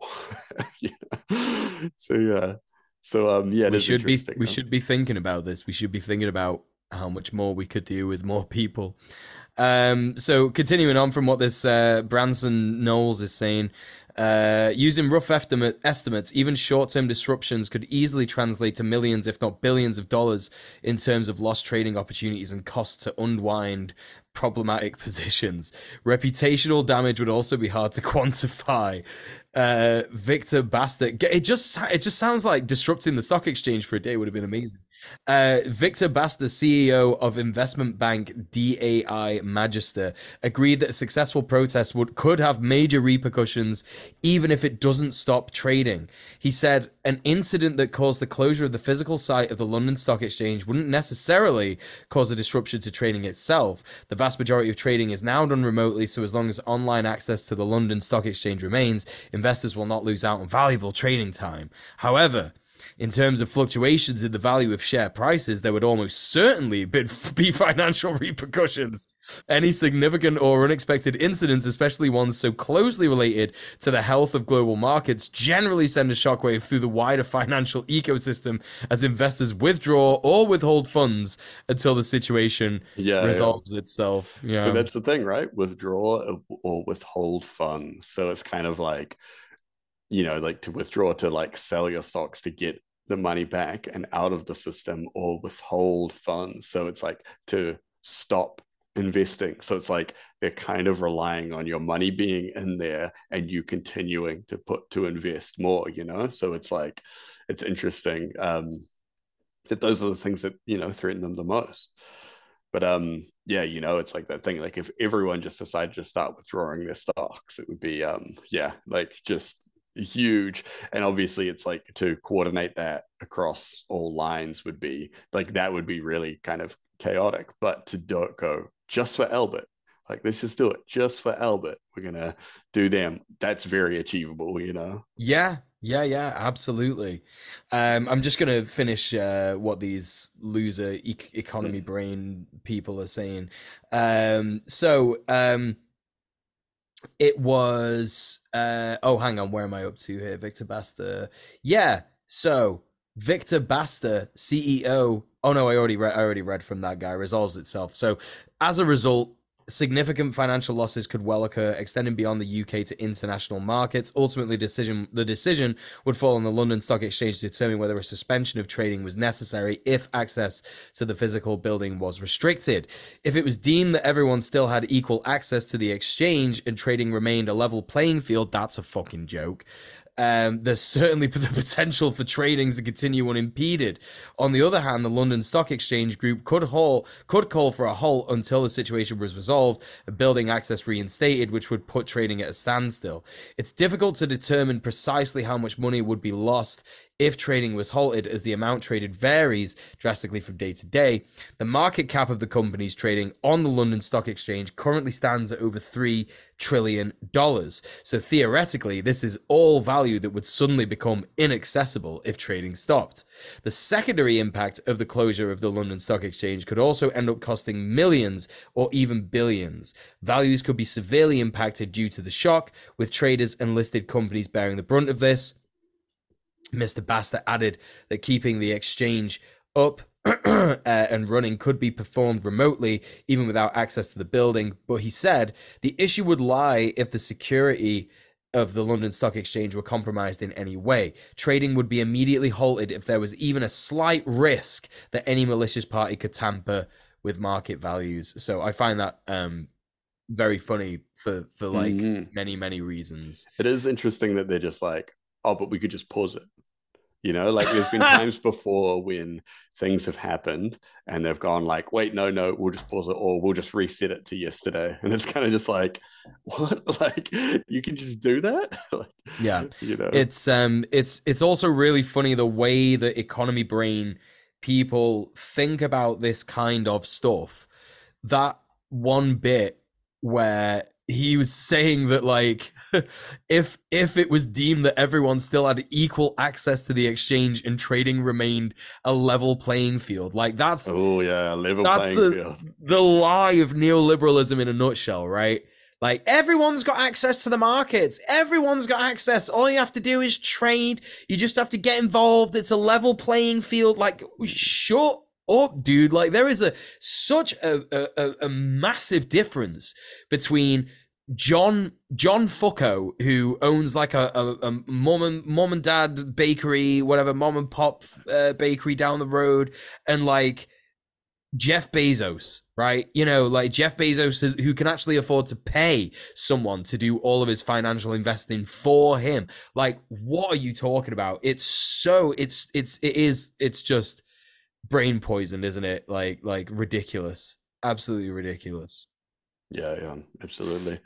Um, yeah, it's so wild how it's like I feel like there's a set of rules that they operate by, but then as soon as anytime there's like a threat to the rules, then it's like they can just change the rules at any time. You know, it's yeah, it's pretty bizarre. Anyway, there's like a last little bit down here. The Express has informed City of London Police, the Met Police, and the London Stock Exchange of Palestine Action's plans. We have passed on our evidence to the Metropolitan Police for further investigation. A City of London police spokesperson said, the allegations set out in this reporting represent a conspiracy to commit serious offences and cause unacceptable disruption. An investigation is underway to establish more information and to determine what further action should follow. An appropriate policing plan is in place and there will be an increased police presence in the relevant area to deal with any incidents. The London Stock Exchange and Met Police declined to comment. So this is before, obviously, the arrests took place. 6 of them were arrested. 5 of them were let go, but one of them, who I'm pretty sure it was the guy Diamat, you know, has been charged. So yeah, it's interesting because it's, I mean, like you can tell like this dude was just doing this for a story, right? And kind of, I wonder if this will actually shake out to be more beneficial for them to be arrested before an action than to have gone through with it anyway, because there's a weird public opinion thing with anything like this happens. You get a lot of weird kind of, you know, stuff in the media and the public and stuff going like, oh, you know, like they're so annoying. What are they doing? Blah, blah, blah, blah, like that. But then like stories like this, I think actually, as like one-sided this is, there is like, there's a lot of information in here that I think is useful to other activists, but also just to the public in general. Like, you still get an idea of what was going on here. You get an idea of how it's like what they were doing had a very specific purpose to hurt, you know, like this, like hurt the financial element of Albert Systems. And like I wonder if that could even end up like when this goes to trial, garnering a bit more public support for them. I wouldn't be surprised if it shook out that way. Whereas I think if they had done the action, there probably would have been a couple days of news being like, look at these, you know, these idiotic lefties or something like that. And then it would just kind of go away. Yeah. So I guess we'll see how it goes. But I know that there have been different activist groups that have taken advantage of arrests in that way and charge in public trials in the past and used it as an actual platform to actually talk about what they're doing. And yeah, I think just because just because they've been arrested, just because one of them was charged. I don't think that means like that is an unsuccessful action. It just means that the plan changes, I guess. So yeah, we'll be following this and see how it goes. But one of the main things here is how, I guess, like we wanted to talk about the operational security and information security and stuff that went into it. And obviously we've been like talking about little things in this story as they pop up, like little bits here and there where we've noticed things that they've done that were good or things that they could kind of, expand upon or anything like that. And yeah, I think we could probably just carry on discussing those kind of like little things like that. Um, I think like what we've been talking about a little bit is the way that the internet and social media and direct messaging and stuff has kind of changed the landscape for a lot of this stuff, where it's become a lot easier to organize without being together, but it has also opened up a lot more pitfalls, a lot more traps, a lot more things to be wary of. Um, so, I mean, we can see in this case, they were using the app Signal to message. So Signal is a direct messaging app that uses end-to-end encryption. So encryption is basically, like it kind of encodes your messages. So normally when you're sending a message along the internet, some things don't encrypt anything at all. There is a lot of places there is like a kind of obligation to encrypt certain kinds of data due to like legislation.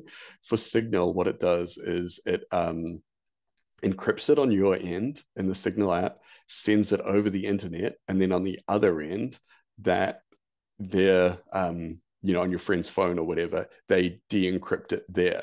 So if this information is kind of intercepted in any way in the middle, it can't be read. Well, there are circumstances where they can decrypt it. It's just that it takes a lot of time and effort, and in most cases, it's not going to be worth it. So the only way for them to read the messages would be to actually have, your phone or the phone of the person that you are messaging, and to, legitimately just access the account to read it, to see what the messages say. Signal does have things that, like, I think periodically you have to input. It's like a code or something like that they give you, just basically to like keep unlocking it over time. And you can have, I think you can, through the app, you can specify further encryption for specific conversations and things like that.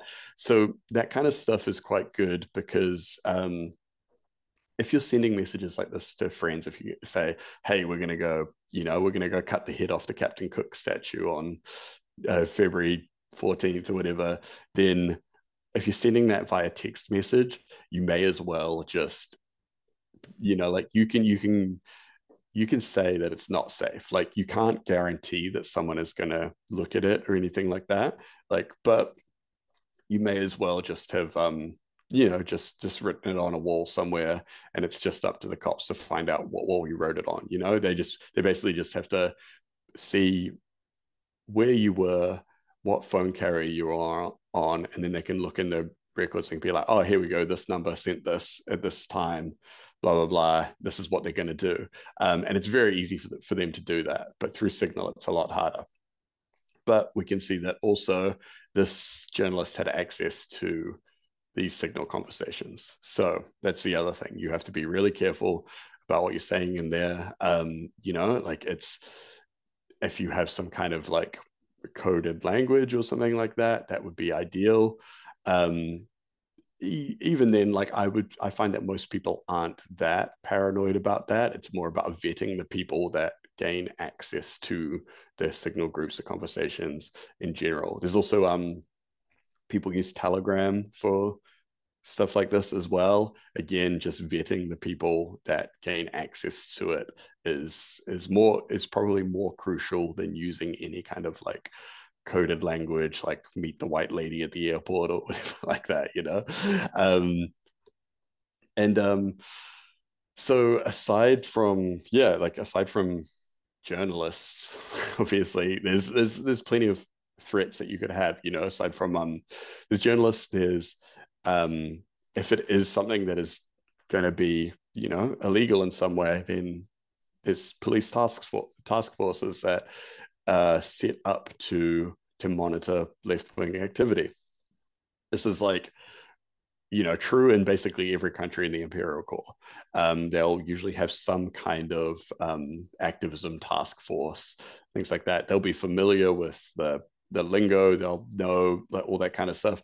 Usually, it is still very like "hello, fellow kids" sort of thing, but like, you have to be very wary of anyone um, who approaches you, even online, people that message you saying, "Hey, I really want to get involved with this," even in person. There is a, you can usually, like, there's cops have a certain look, they have a vibe, they have a way, they have mannerisms. If you've been around them enough, you'll learn to kind of know what kind of people to be suspicious of.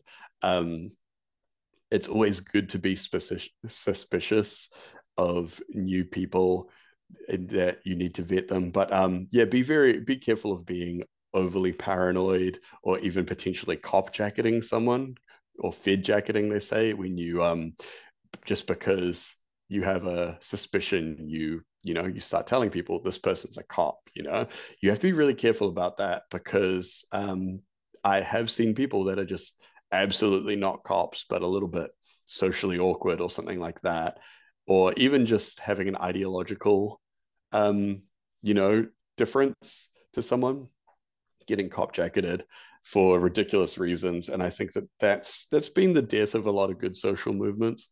Um, so you really have to be careful not to be letting yourself get too paranoid, which I think is a very easy thing to do. Um, yeah, and there's, like we were saying earlier, so like a journalist probably would lose interest after a little while, without getting access to anything, without getting any results or whatever. Some of these police task forces do have the capabilities just to have people working for months to years at a time to infiltrate groups. A lot of climate groups, like a lot of kind of general green activism stuff in New Zealand, has been compromised over the years by people that just they show up to all the meetings, they do all the kind of stuff. A typical thing is being they'll have a van that they can drive, and it'll have a lot of seats, and they'll have just, and things like that, like, and obviously not, it's not just cops that have vans and know how to drive, but usually it'll be a thing where it's like, oh, this is a thing that is often needed. That person would be a really valuable member to this group. Maybe we'll just, like, we can skip the vetting process for this guy because he seems good. Um, and even multiple people gaining access over a length of time and vouching for others, things like that.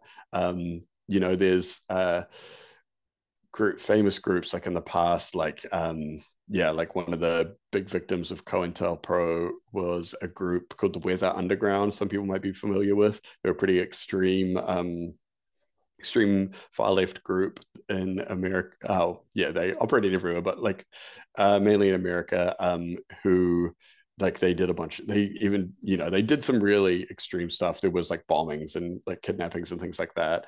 But they were so COINTELPRO'd. When it all got broken up, they just were like in extremely infiltrated, to the point where there was like a lot of like really extreme things they do, and they were like, oh yeah, actually no, that was the Fed that like suggested that we go and do that, like things like that. Like there's often a thing pushing like the idea of doing more extreme acts, and you do have to be wary of that, being like, oh, this guy says that we should just go and do this, like he keeps bringing up we should do that, but that's really dangerous. Someone might get hurt or something like that. And like that could legitimately be someone that is just like trying to stitch you up, like it could be a cop or something like that. There was one in New Zealand that infiltrated a couple groups years ago, where he would do a lot of stuff. Like he would, at protests, he'd get on the megaphone and he'd get people to do stuff, to say certain chants, to like, there was like one I remember where he got a whole bunch of people just to run down the street, and it was a protest about raising the minimum wage. So there was a lot of young people there. Everyone did it, and then like on the news later, the clips that they used on the news were like, oh, that was the chant that he was getting everyone to say. And there's like a shot of all these like young people just running down the street, and it looks like they're going wild, and it's like, oh, okay, well, this guy was like later outed as a Fed, and it's like, oh, well, he was playing his part in the greater ecosystem. The cops wanted to present these protests in a certain way, so they were able to convince people to do the things they wanted to do, so they could portray them in that way. Yeah, like, so there's a lot of stuff like that you really have to be careful of. The what we mentioned a couple times, and what they were doing by operating in cells, is also like a really important thing to do. Like how we saw, so these guys, they were just doing their little action. There was a bunch of others to go during the week, but they didn't know what was going on with each other. Usually what will happen, there'll be these little cells, they'll be working, all little compartments doing their own thing, and maybe one person from each one, they will coordinate at the top. This is like the very like this, it's like a classic paramilitary structure. It's very classic with like organized crime and things like that as well, where there'll be like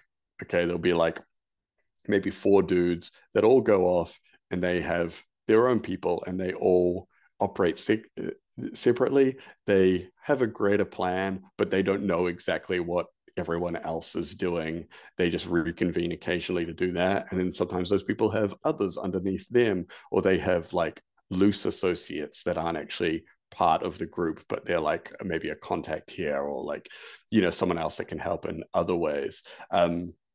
For bigger activist groups, what you generally see is there will be cells that will deal with like, okay, these people will deal with like the charity, like donations, all these kind of things. And then completely separate is the groups that will actually organize any kind of actions and anything like that. Because if the like if the charity side of things is, I guess, like, like if someone that's like, if your accountant goes to jail, then you kind of, you can kind of fuck. Like, it's much harder to find an accountant than to find someone that will like, lock themselves to a door, right?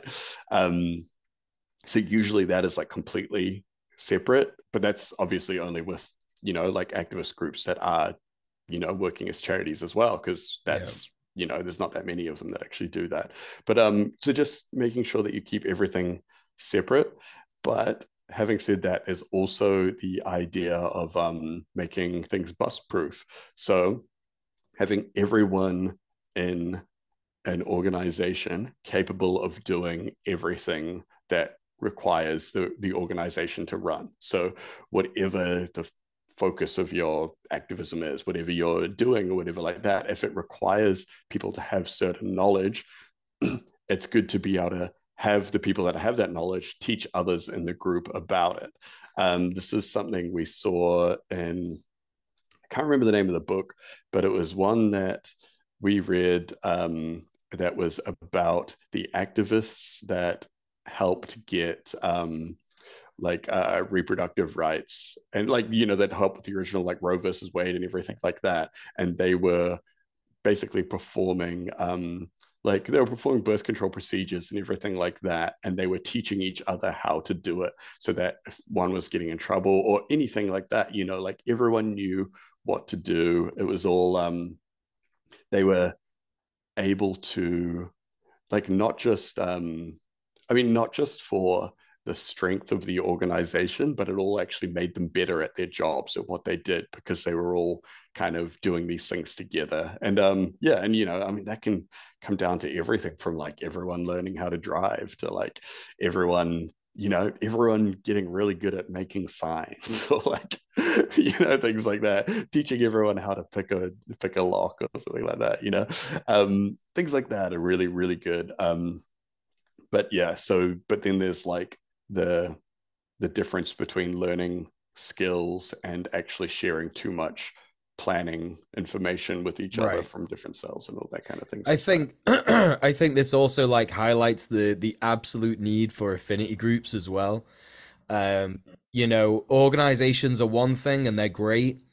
Um, but really, if there was going to be any kind of mass scale assault on capitalism, fascism, neoliberalism, imperialism, whatever you want to call it, the big world order that is oppressing us all, you know, it would have to be by nature everybody operating not really in an individual basis, but definitely in like a small, isolated, way. Like you couldn't you can have an organization that is like, okay, yeah, we want to build dual power. Like you can have an organization that is like, okay, yeah, we want to build like tenant power. We want to build women's power. We want to build, worker power. But like, the what do you call it?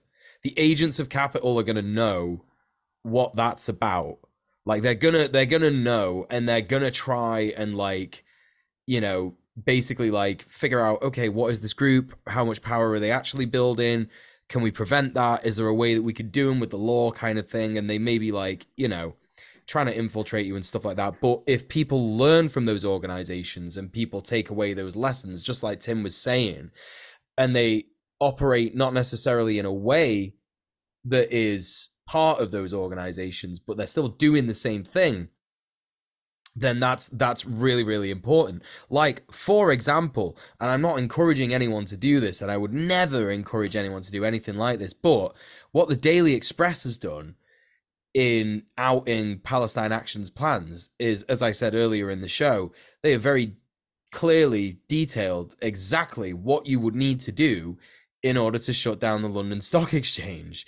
And if an affinity group wanted to, they could read what the Daily Express had said and go, we should do that, actually, in their own sort of like very, secure verbal meetings that are not on Signal, that are not on Telegram. They're not actually an organization that has any information about them anywhere. And they could go ahead and just do that. Like, this is the whole thing, right? It's like, affinity groups are incredibly important. Affinity groups are like very like present in a lot of places, like for example in the imperial periphery. Like we hear a lot of reports of like affinity groups that shut down Russia's war machine, right? Like, a bunch of anarchists that like, wanted to derail a train or whatever, and set fire to like a power station that was like, doing shit for the Russian army and shit like that. And there's also like examples of this going on in like Israel. A bunch of like anarchists who like, they were born in Israel, they've grown up there, they don't agree with the country's politics, and so they like take these little measures to like sabotage the IDF, take these little measures to just like distribute leaflets and shit like that. And those things might be small, but that can like graduate to more, I guess, I don't want to call it a valid action, but definitely more impactful actions. Yeah. Yeah, so I think that's important. Yeah.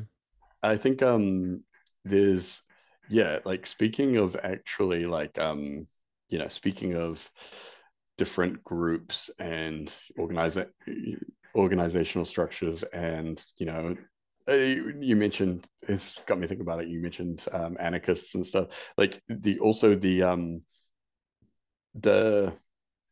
way that you structure your org is also another thing when you're talking about, I guess, like transparency and democratic structures within your organization. This is like something that is like way, like I think left-wing organizations are way more kind of I guess like cognizant of this kind of thing, whereas you get a lot of like kind of right-wing or like fascist groups, and they're just like, okay, I'm the boss and you guys are my little foot soldiers or whatever. Whereas like, you know, like a lot of groups, a lot of left-wing groups will generally start as like, they're like, okay, we are a Marxist Leninist organization, this is how we work. Or they'll be like, we are an anarchist organization, this is how we work. And there's also something to be said for, just because you have an idea of how you want to structure society doesn't mean that if you are creating an org to get there, that you have to structure your org exactly to that same ideological ends. It can be like a work in progress, you know, like it can be like, this is the goal. And you could even say like, okay, and when we get to this point, that's when we're going to start doing this. Then we're going to change, you know, like you set up a plan, like we're going to change our structure to this as soon as we reach this many members, or, you know, things like that. Like, you know, and generally what, you know, like a lot of people will do is like, say if they're operating a little cell, they will, you know, like vote democratically on things, and then, you know, whoever represents them at the next stage up, you know, they talk about that kind of stuff. Or even like, you know, the guys at the top, you know, the capos, some might say, you know, well, they you know, like they might talk, like they might you know, have some kind of vote between them, like, okay, this is what we're going to do, we're going to go to the London Stock Exchange, we're going to do this. You guys all go to your, you know, to your cells, and you discuss which way you think is going to be, you know, like within your skill set, within your means, what you think you can do there. You guys decide on that and then come back to us. And then, you know, so there's room for that level of like, you know, kind of input into democracy every step of the way if you choose to do that.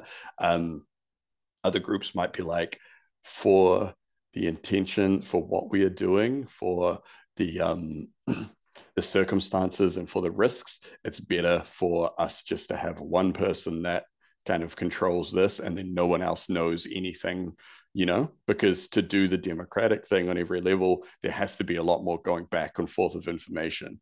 Whereas, yeah, you know, you see this a lot more with smaller groups that are a lot more focused. They might just be like, okay, one person here knows the whole plan. That's the only person that does. Nobody else knows the whole plan. You know, like you just know this little bit, you just know that little bit. We've got a master plan. There's no voting on it or anything like that. It's just everyone has a job, which, you know, depending on what you're doing, that can also make sense. You know, that's like, yeah, that's, I guess, like, yeah, and I mean, there's like wiggle room there as well, where it's like, okay, we do have a master plan and we're not really going to vote on it, but everyone knows what everyone else is doing. Like, I guess kind of more like an Ocean's 11 kind of approach. But you know, like yeah, there's, you kind of have to decide what is right for whatever you're going to do, whatever protest, whatever action, whatever social change, or whatever you're trying to do.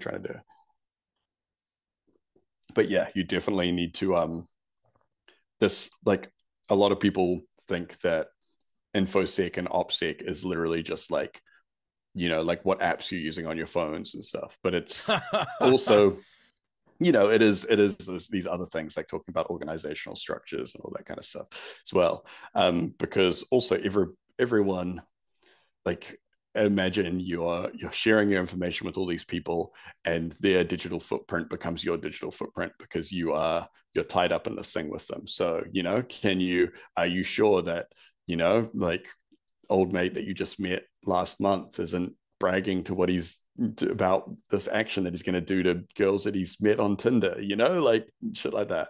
Like, so yeah, so there's significant risks to joining things like this, because yeah, you basically have to think about it like that. Like, there was, when during our government's COVID response, we had this idea of bubbles, like everyone kind of like just staying within a bubble and not interacting with other bubbles. You kind of got to think about it a little bit that way. You got to think like, is this person there, instead of their, like, you know, contacting with other people and catching COVID, like, are they sharing information with other people, and are they compromising our bubble? So yeah, so you have to trust your little bubble, you know. Yeah, and so you can use various privacy tools, obviously, outside of encrypted apps. VPNs are also popular, but there is legislation about those that is changing at the moment. Whereas, so for those that aren't aware, a VPN is like a tool that you can use to kind of hide where you are accessing the internet from.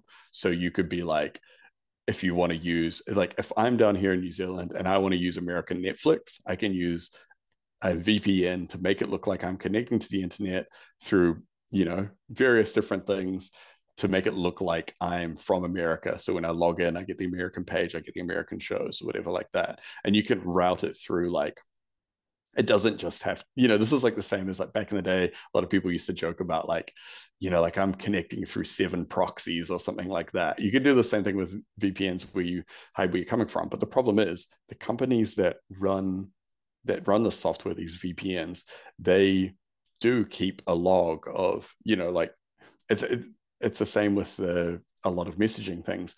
The police could, with a warrant, go to these VPN companies and be like, "Hey, show us who's doing this at this time."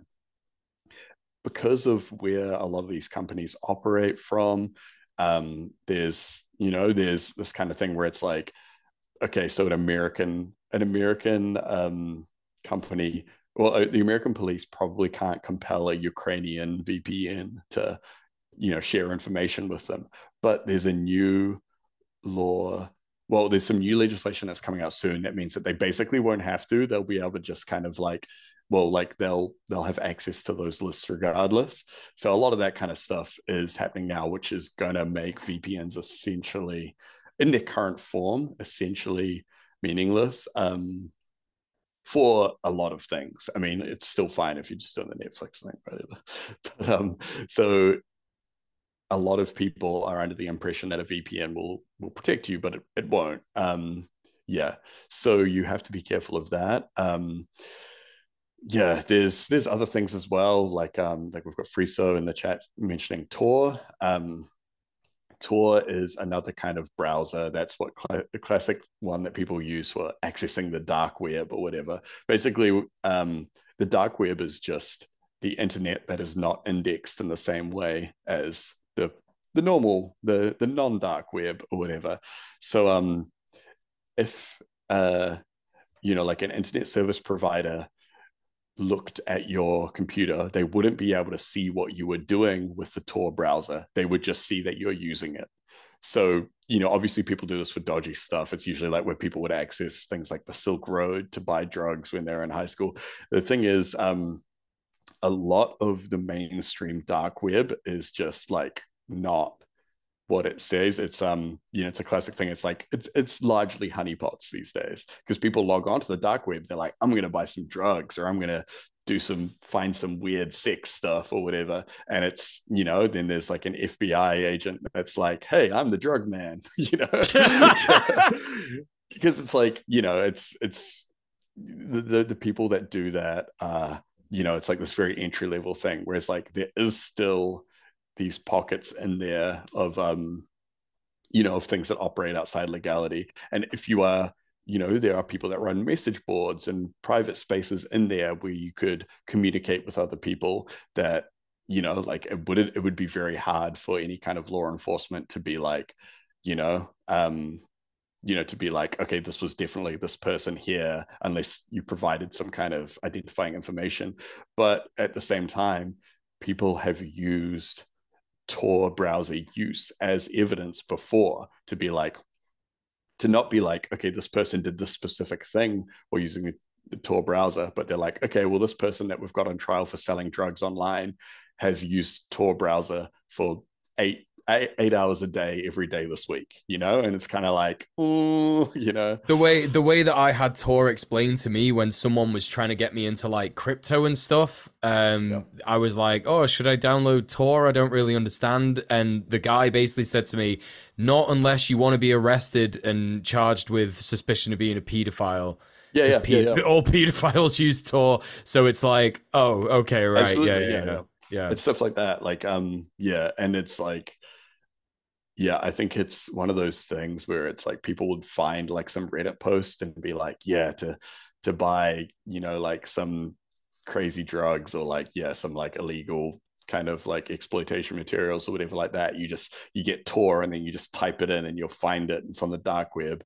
And yeah, I mean it's like a very idiotic thing to, but like, I mean, I think the people that are doing this, they don't actually have an understanding of how this works, and they just hear the dark web and they think like, oh, Anyway, so yes, you really have to be careful even when you're using these things. Yeah, the main thing that I think that people trip up on a lot of this kind of stuff is that to be really secure, to really practice good infosec and good opsec, it is inconvenient, and people will try and balance the security and efficiency, but then most of the time there's some kind of leak. It's because people lean too close to efficiency, and they're just like, fuck it, we need someone else to help with this.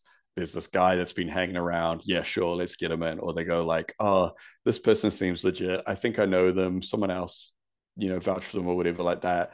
Let's let them into the Telegram group or whatever like that. And then they're just, whatever. So yeah, there's there's a lot of there's a lot of stuff that just comes down to just human error, just people slipping up, just a little thing where they're like, oh, should I have let that guy into the group chat, whatever. So yeah, it's always good to like continuously kind of and I know orgs that have done drills before where they've just, someone in the org has posed as someone else to be like, let's see if someone will let me in, and then be like, hey, look, mate, that was me on Discord. You let me in, and just I'm letting you know now that that was a mistake, and we can't be doing stuff like that. So in the future, just like that kind of thing. Like some people take that really seriously, and they'll run drills like that. But yeah, so it is good to encourage a culture of that kind of security. But yeah, absolutely still be wary of just going too nut, going paranoid, cop jacketing people that actually mean well, and all that kind of stuff. But yeah, Yeah, yeah. I hope we've done a good job of explaining how you can practice good infosec and opsec in your org. Tim's done a lot of it, so I really appreciate that, dude. But yeah, we do have one question. It is from Middle Earth Marxist in the chat. And they say, do you see more value in big actions involving lots of people, or would you suggest focusing on small scale guerrilla stuff, which can be videoed and spread and maybe less susceptible to infiltration? I think that this, like, this question is a little bit like, I don't know, like it's the thing is that all tactics are good. Of having a variety of tactics is cool and good and based, and I think we should have more of that personally. Less susceptible to infiltration. I mean, again, what you've got to ask yourself is: are the things you're doing in your org, are they things that you can get arrested for? Is your org breaking the law? If your organization is simply like a trade union who is trying to fight for like legal rights of workers and doing it within the actual like realms of the law, then you don't need to practice OPSEC generally speaking, because you're not doing anything illegal. What you have to ask yourself is like, if there's a big action involving a lot of people, is it legal? Can you do it? And if it's a smaller action, again, is it legal? Can you do it? I mean, the value question is like, there is value in every action, whether it's one person, whether it's a million people. So that would be my answer, Tim. Yeah, I would say I don't. Yeah, I don't. The same thing. I don't think that either particularly has more value. But yeah, it does tend to be bigger actions. Generally, tend to be, I would say, like less extreme and more within the bounds of the law. Like we're talking like big marches and things like that. It tends to be the more kind of extreme stuff, like trying to shut down the stock exchange, or all that kind of stuff. Tends to be smaller groups. It's a lot safer that way. But also, I think like it is. I think there's a space for, and what I think we're going to see more of with people, because you do see these groups like Extinction Rebellion and stuff like that, and Just Stop Oil, where they're like huge groups that are doing all these little things all over the place. But I think we're probably going to see more from of that kind of thing, but probably from people that are more, um, I would say, more radical, maybe than groups like Extinction Rebellion, and see small scale guerrilla protests done at a larger scale by you know the same org but different cells all over the place. Like I feel like like especially over the last couple of years, a lot of people have kind of been radicalized and quite, I would say, even more like galvanized into doing these things and taking it a lot more seriously. Um, I think that is probably the way to like enact actual like real very big solid change would be yeah, like, and I mean that's what's happened a lot of the times in over the years, even for stuff like in New Zealand with the Springbok tour when there was, so it's a classic thing in New Zealand history. There's actually a couple of them when South Africa was still living under apartheid, and New Zealand and South Africa always play rugby together. It's always like this big thing, and a bunch of activists all over the country, all these different groups, were basically like shutting down gigantic rugby matches and things, basically to be like until the New Zealand All Blacks don't play with South Africa until we say nah, we're not doing it while they're still under apartheid. And it's all over the country, like just these small little groups doing it small, and it was like it was like groups of like communists and anarchists and stuff, and they were like demonized in the press, but like now everyone just kind of acknowledges like, oh, they were right, they were actually really good, and they they forced the country to kind of to actually be like, oh, actually no, we're not gonna play with the South African team, the Springboks. And so that was, yeah, small scale guerrilla stuff, but on a big scale because there was all these different people all over the country doing it. I think that's a good example of a similar thing that people could be doing against Israel, because it's a similar thing. They're like, it's genocide, it's apartheid. Yeah, and I think a lot of countries will look back and they'll be like, remember when we stood up and did something? But it won't be everyone, like it'll be a small group of dedicated radical left-wing activists that really did all the work. And everyone probably hated them at the time. Yeah, and there'll be some horrific, there'll probably be some horrible like career politicians that were like, I handed out signs at protests, shit like that. So for homework this week, we didn't really discuss anything, but have you got any ideas, Muel? Well, someone in the Discord suggested this, and I think it's quite good. I'm just going to try and find it. So Eurovision are, not really very receptive to the idea of banning Israel from the Eurovision Song Contest, even though it's so funny, like, and it's so telling that like Israel, the Middle Eastern country, is in Eurovision. Yeah, and as well, I always thought why isn't like someone else in it? But also the fact that they banned Russia because of the invasion of Ukraine. So this is the reality of it, right? So New Zealand aren't in Eurovision, and New Zealand is like one of like the English colonies, and it's like, yeah. Isn't Australia in the Eurovision Song Contest? I don't fucking know. Like, I watched it for the first time. Not a thing over here, really. No, I watched it for the first time in my life, like this year, and I was like, I'm a Eurovision queer now, but like, I'm not anymore. That's for sure. I knew I was right to be suspicious of it. Anyway, so the BDS campaign, boycott, divestment, and sanctions campaign, are asking people to, write to Eurovision, send emails and all that kind of stuff, email broadcasters and sponsors, ask them to withdraw if Israel will be allowed to participate.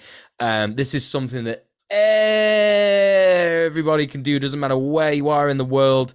Basically go to the BDS movement website. It's BDS movement, all one word, .net. ban hyphen Israel hyphen from hyphen Eurovision.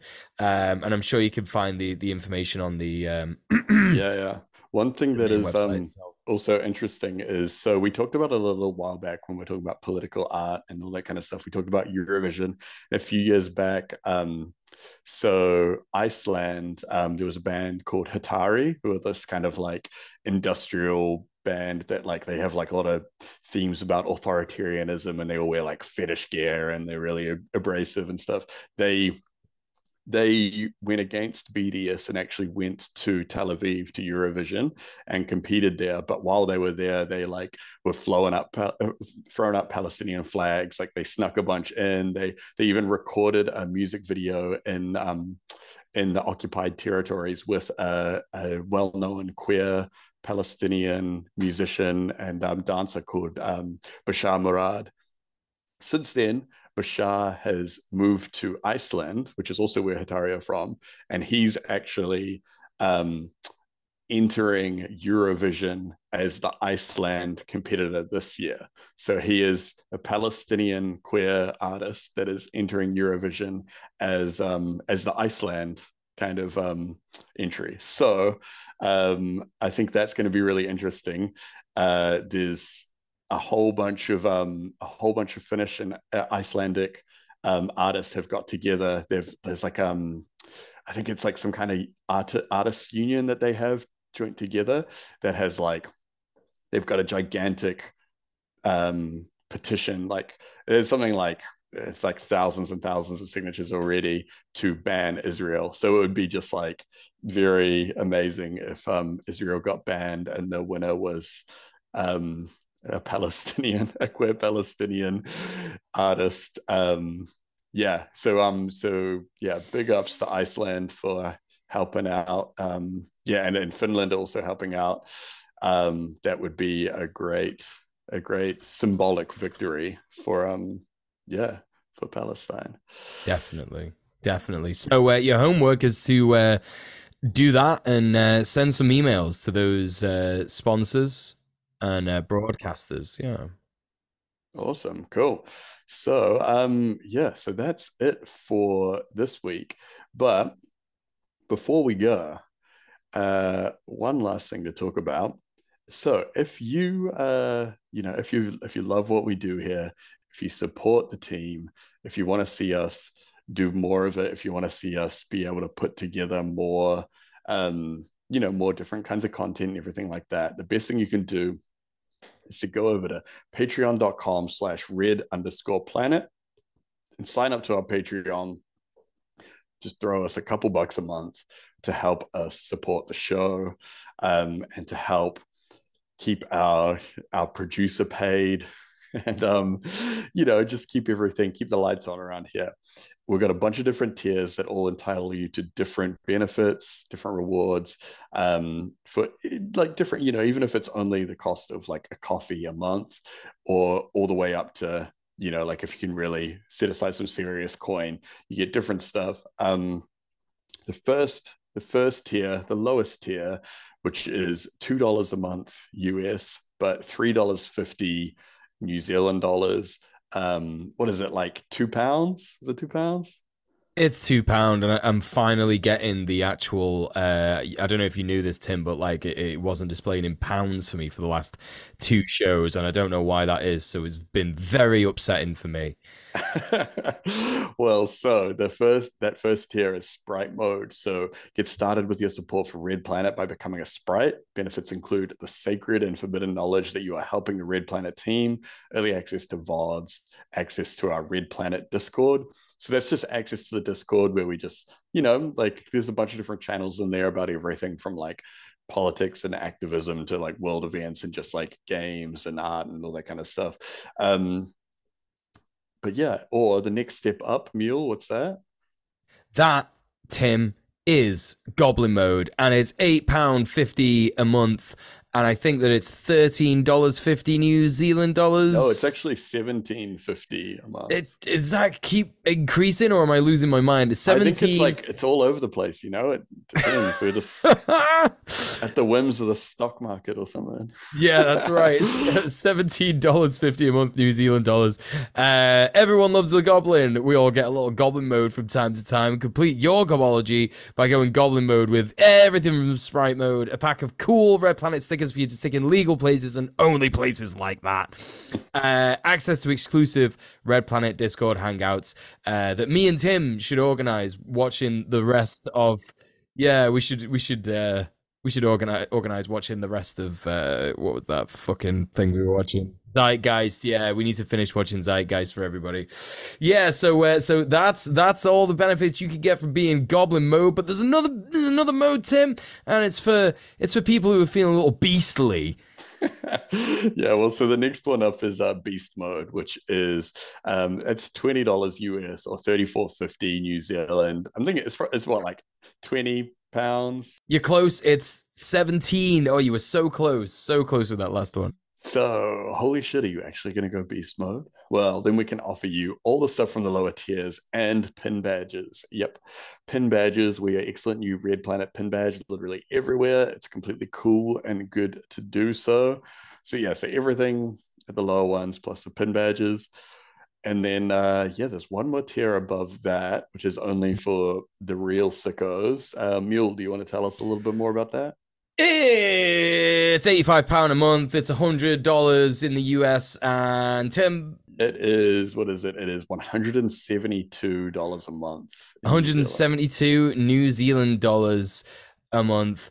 And this is, yeah, this is the tier. If you've really lost it all, if all you have in your life is Red Planet, you're absolutely sick to death of everything else. You just need Red Planet in your life. That's all you sustain yourself on. Then that is how much that costs, and you can have that tier. It's just for you. And if you support us this much, we can only really reasonably offer you all the stuff from the lower tiers and a very special thank you message at the end of every stream. And it looks a little bit like this. Thank you to JBP, Nylon Starfire, Queen Pip, Cassie Tastrophe, and Risk Inverse.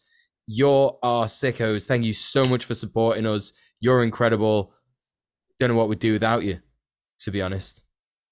But if I wanted to learn a little bit more about my co-host Tim, where indeed could I find out that information? You can find me on YouTube and Twitch. You can find me as Conquest of Dread. But then over on Twitter and Blue Sky, you can find me as Dread Conquest. Yeah, I'm usually just shit posting on Twitter. I don't get on Blue Sky too much, and it's been a long time since I've streamed outside of the stream on Twitch. So yeah, I've been busy. Actually, what I've been busy with is another thing you can follow me at. I'll just bring it up here. I've been working on for a while. I've mentioned it a couple times over the stream, but I've been working on a tabletop role-playing game for a long time now. You can go to twitter.com/darkrpg2000 to see how it's going. But it's actually really exciting because I just recently actually got like a kind of proof print of just printed out all the pages and had them bound to see like what it would look like at the print size. And it's like so hectic. Like, look how thick it is. It's like 200 pages and it's like all like illustrated and everything. There's just like all this stuff going on. So it's like so close to the end of that. So if you're into tabletop games, like, you know, like all like Dungeons and Dragons and Shadowrun and all that kind of stuff, check that out because it's really close to being done and it's a lot of fun. But that's enough about me and my things. Mule, where can we get more good Mule content? Good Mule content. Well, thanks for asking, Tim. You can get that from linktree.ee/DJ MUEL, all one word. That's me. That's my name for all the listeners out there. Yeah, I still got my Christmas video. That's the latest video that I did. It's about that chainsaw landlord, Samuel Leeds. He's a piece of shit. And you can find out just how much of a piece of shit he is in that video, because, oh boy, that video was meant to be about 3 different guys, but it ended up just being about him because of all the mad stuff that he does. He was enough of a guy for all of them. Honestly, he was enough of a guy for that entire hour-long video. So yeah, go check that out. That's on my YouTube. I'm streaming regularly again on Twitch, but I'm also doing like a simulcast, which is on Twitch and YouTube. So if you follow me on YouTube, you'll find the stream, but people tend to enjoy it more on Twitch. I'm also on Patreon. There's a lot of exclusive content that you can find on Patreon, like my movie reviews, also some behind the scenes stuff as well. I got some behind the scenes stuff about my new video that's coming out soon. I'm not sure how soon it will be because I was supposed to film it this weekend, but I was a bit sick yesterday and run down, so I couldn't do that. So yeah, I am not sure when that's going to come out, but for more updates, check out my Patreon. That's patreon.com/DJ MUEL. The new video, I can tell you, it's going to be about AI and how it sort of relates to politics, political thinking, capitalism, all that kind of stuff. So yeah, if you want to check that out, that'll be out soon, maybe beginning of February, something like that. But yeah, and also let's not forget our missing co-host, the sweet Kara Chats. Please go and support her. It's been, a pretty horrific time since Kara was banned on Twitch, and she's, understandably feeling like horrible about it. So please go and check out linktree.ee/Kara Chats, all one word. And just maybe send her a message or something, find her on Twitter, send her a message, tell her how shit it is that she was banned. Make sure that she knows that you care about her and stuff, because it's not fair and it's not nice. It's Twitch was her whole thing, and it's just like such a shame that she's been targeted in that way. So that's that basically. But thank you so much, everyone, for listening to the show and watching. We'll be back next week with more Red Planet. Same Red Planet time, same Red Planet place. See you in the next one. We'll see you there. Fingers. It's fingies. There we go. All right. We got this. All right, partner.